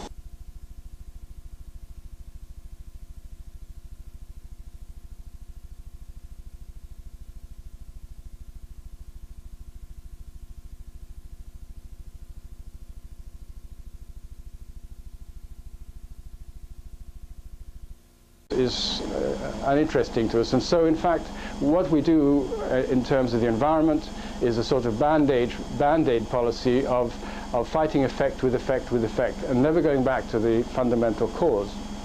Now, in his early life, he rose very quickly to the rank of forest warden, and there he was taken into the employ of Count Prince Adolf zu Schaumburg-Lippe, who was a German nobleman who had acquired estates in Austria. And this man, this would have been just after the First World War, I suppose about 1924, 22, and Count Lippe had spent a lot of money on the gaming tables in Monte Carlo, his wife particularly, and he always had to find money to recoup the losses, particularly from his wife, fortunately. And so the only way that was open to him in order to recover these was to cut down the forest. And he had large areas of forest which had so far been untouched, but the access to them was very difficult. And the technique in those days of transferring logs from the remote forest to wherever the sawmill was to cut them and throw them in whatever stream was handy and hope that some of the logs would get down there in a condition that they could still be used for saw logs. Of course, this was very wasteful, and this is something that disturbed Viktor greatly, and so he had already made some designs for a log flume made out of timber, which was very easy to construct and which would then transport logs from the forest to the valley in a perfect condition. This was done at the behest of Count Schauberg-Lippe, who said, if you build this thing, I mean, this was a contract, and Viktor put forward that he would build it. It was accepted by the Count, and the Count said, well, you pay for it, but if it works, I'll pay you for it. If it doesn't work, you can take it down at your own expense. Well, Viktor accepted this challenge, and rumor of his operations got out to Vienna and the Institute of Hydraulics, and there was a certain amount of anger on the part of the established science. But why hadn't they been asked to build this flume? Well, anyway, the upshot of it was that the flume was built, and the first day it was in operation, it succeeded its minimum delivery of 1,000 logs by 600 logs, and so Viktor Schauberger was paid. Now, the principles on which this operated was that there was firstly, at the top of the flume, there was a holding basin which was egg-shaped like this. Now, the egg-shaped part of it was important because when the water was let into it, no pressure was exerted on the outside.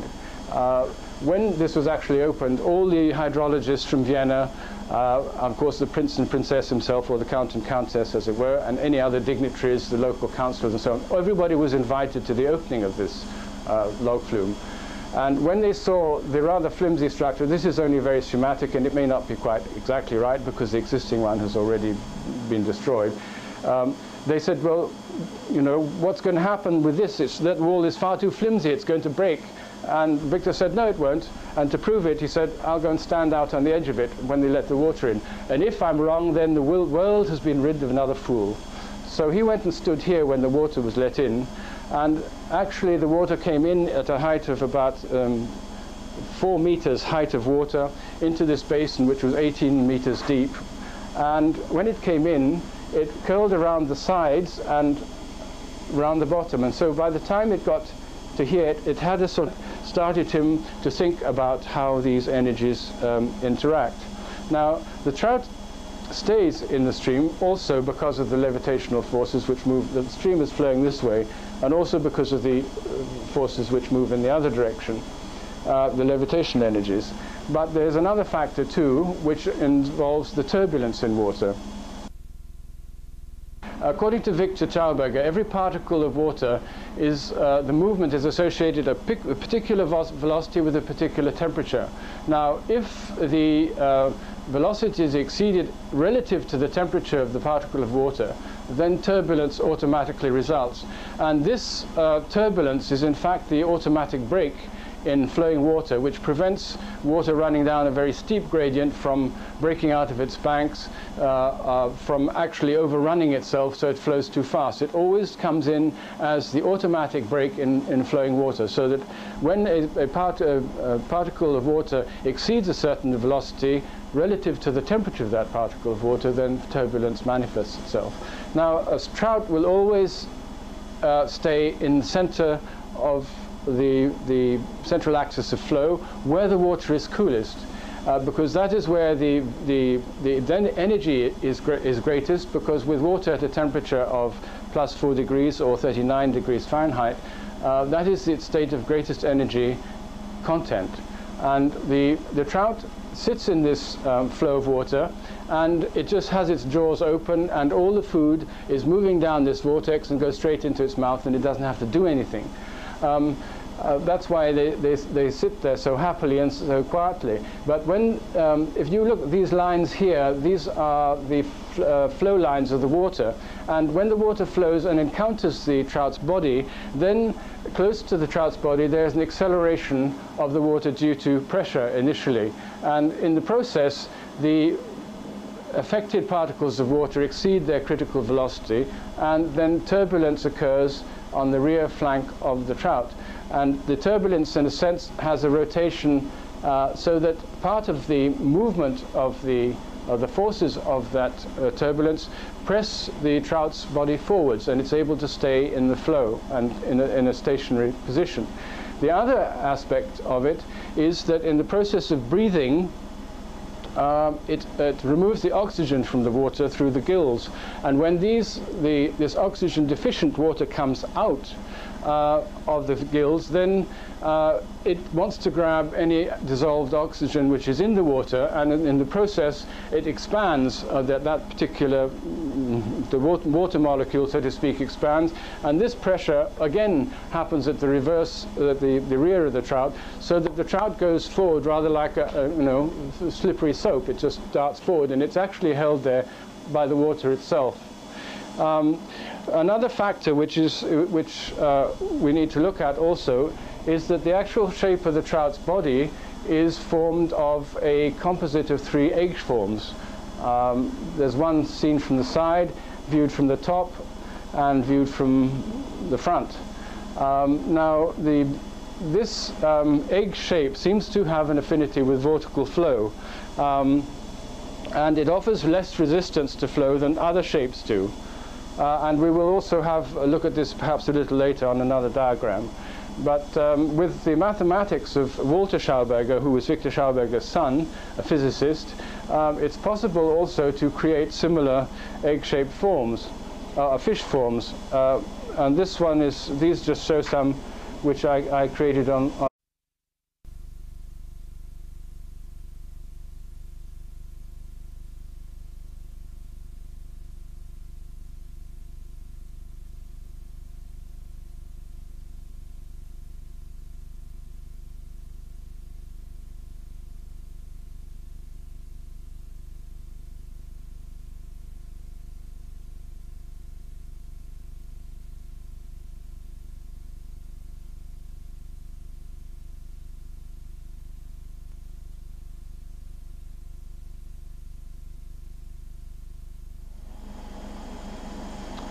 Hello, this is going to be a video about Viktor Schauberger, an Austrian forester whom you may or may not have heard about, whom I think is going to contribute a great deal to understanding the environment, not only from now, but well into the next century and beyond, because he had insights into the movement of nature and energies in nature, which I don't think anybody else ever managed to achieve, not that I've been aware about.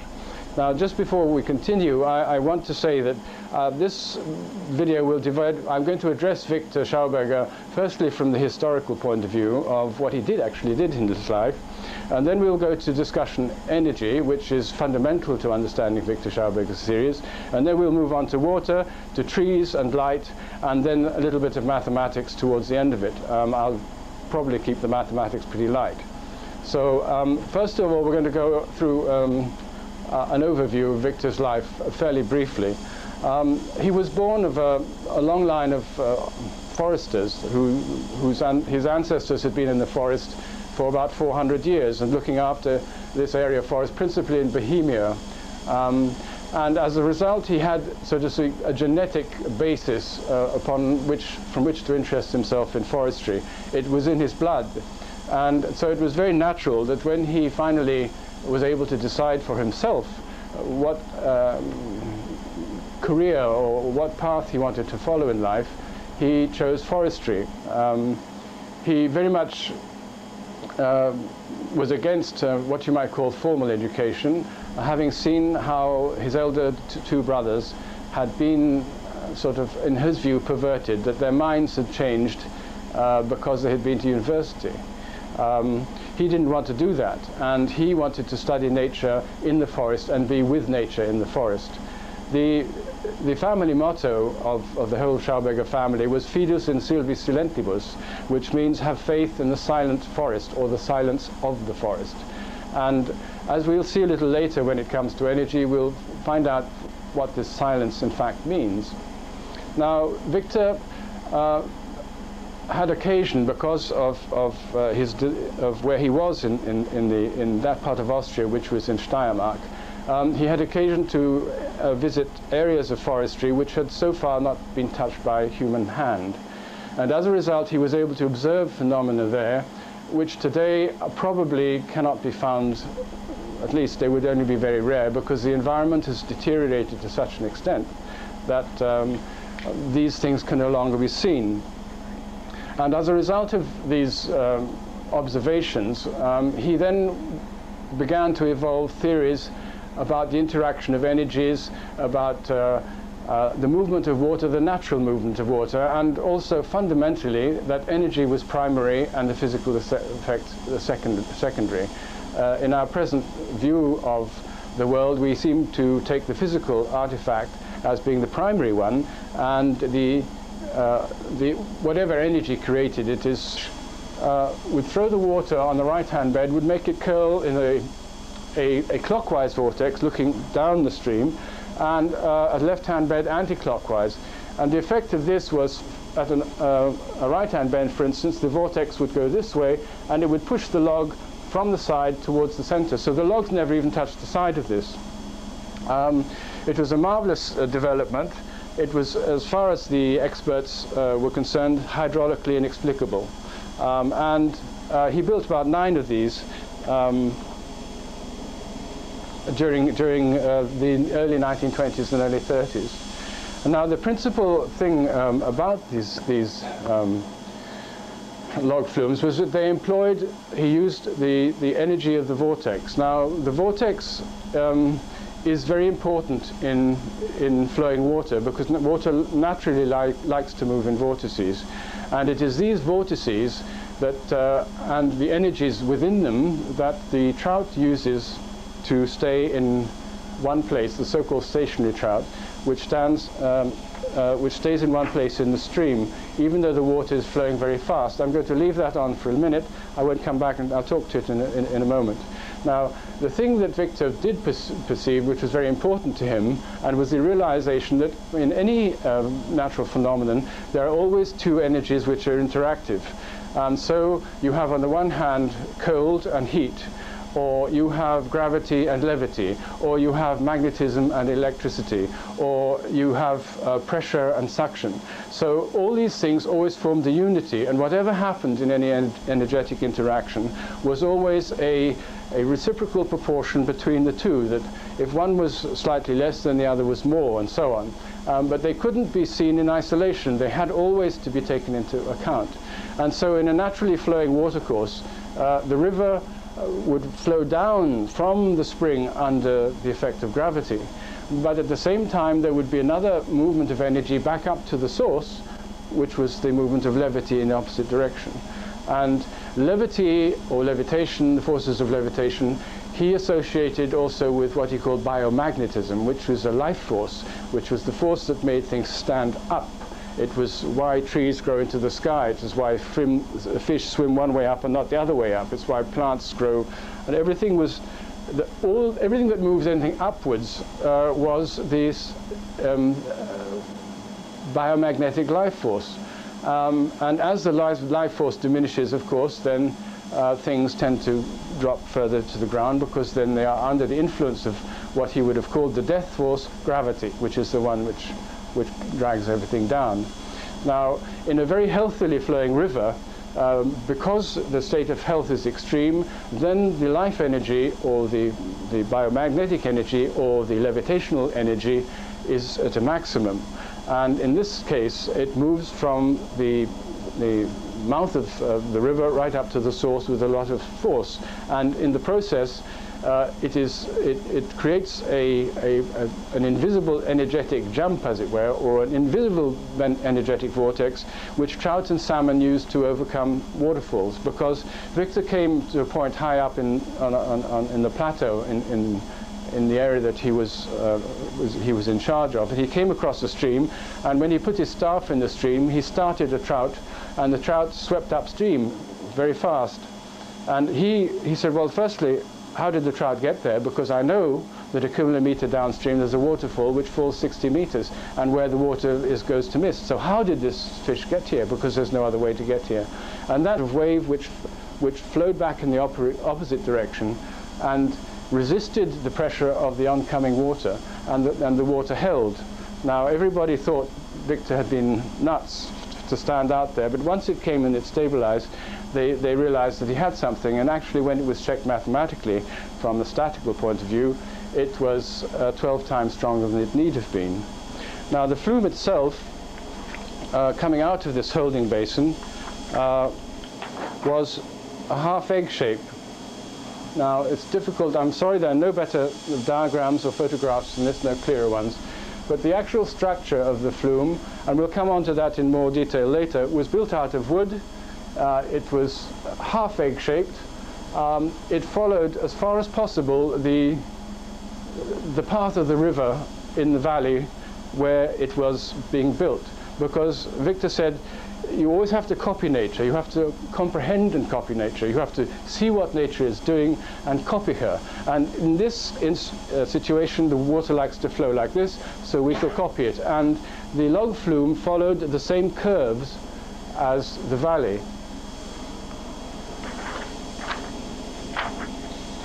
Now, the way that it worked was that from the holding basin, this is the egg-shaped holding basin, again slightly differently shown, and the water stratifies according to temperature, so that the very warmest water is at the top, and it gets colder and colder towards the bottom. Eventually, the bottom water would have probably the temperature of about +4 degrees centigrade, or in Fahrenheit, that's 39.2. This is a very vital temperature as far as Viktor Schauberger's theories are concerned. and again we'll come back and see why that is a little later on. Now, it was important for Viktor that in the log flume various temperatures of water were used, because according to the Archimedean principle of the denser carrying the lighter, when water is made to flow in a longitudinal vortex, then at the very center of the vortex you have the heaviest core water surrounded by warmer and warmer layers of water. And it was this that he understood, which nobody else understood at the time, which enabled him to transport logs which were heavier than water. Sinkers, as they were called. They were green logs. Now, by taking water out firstly of the top layers of the holding basin, he then took water out of the two lower levels, so that he got a mix of water. But as waters at different temperature don't mix for quite a long period of time, this difference in density stayed for quite a considerable period during the flow. Now, what happened was, because the core water is denser, it flows faster, and when the log, which is in the center of the core water, it has a cut-off end, so that in front of it an area of suction is created, which actually pulls the log through the water. In order to maintain this difference in temperature, Viktor used to allow what he called energy water in from time to time, depending on the exposure to the sun. If the flume went into the sun, he would have to do it more quickly than if the flume flowed in the shade, because temperature was very critical here. And so periodically some of the water would be let out and new water would be allowed in. Again, it was probably introduced tangentially, so that a vortex was automatically created when the water was introduced. As a result, and also to aid the system so that the logs could actually flow down smoothly, he had rifled bends in the pipe which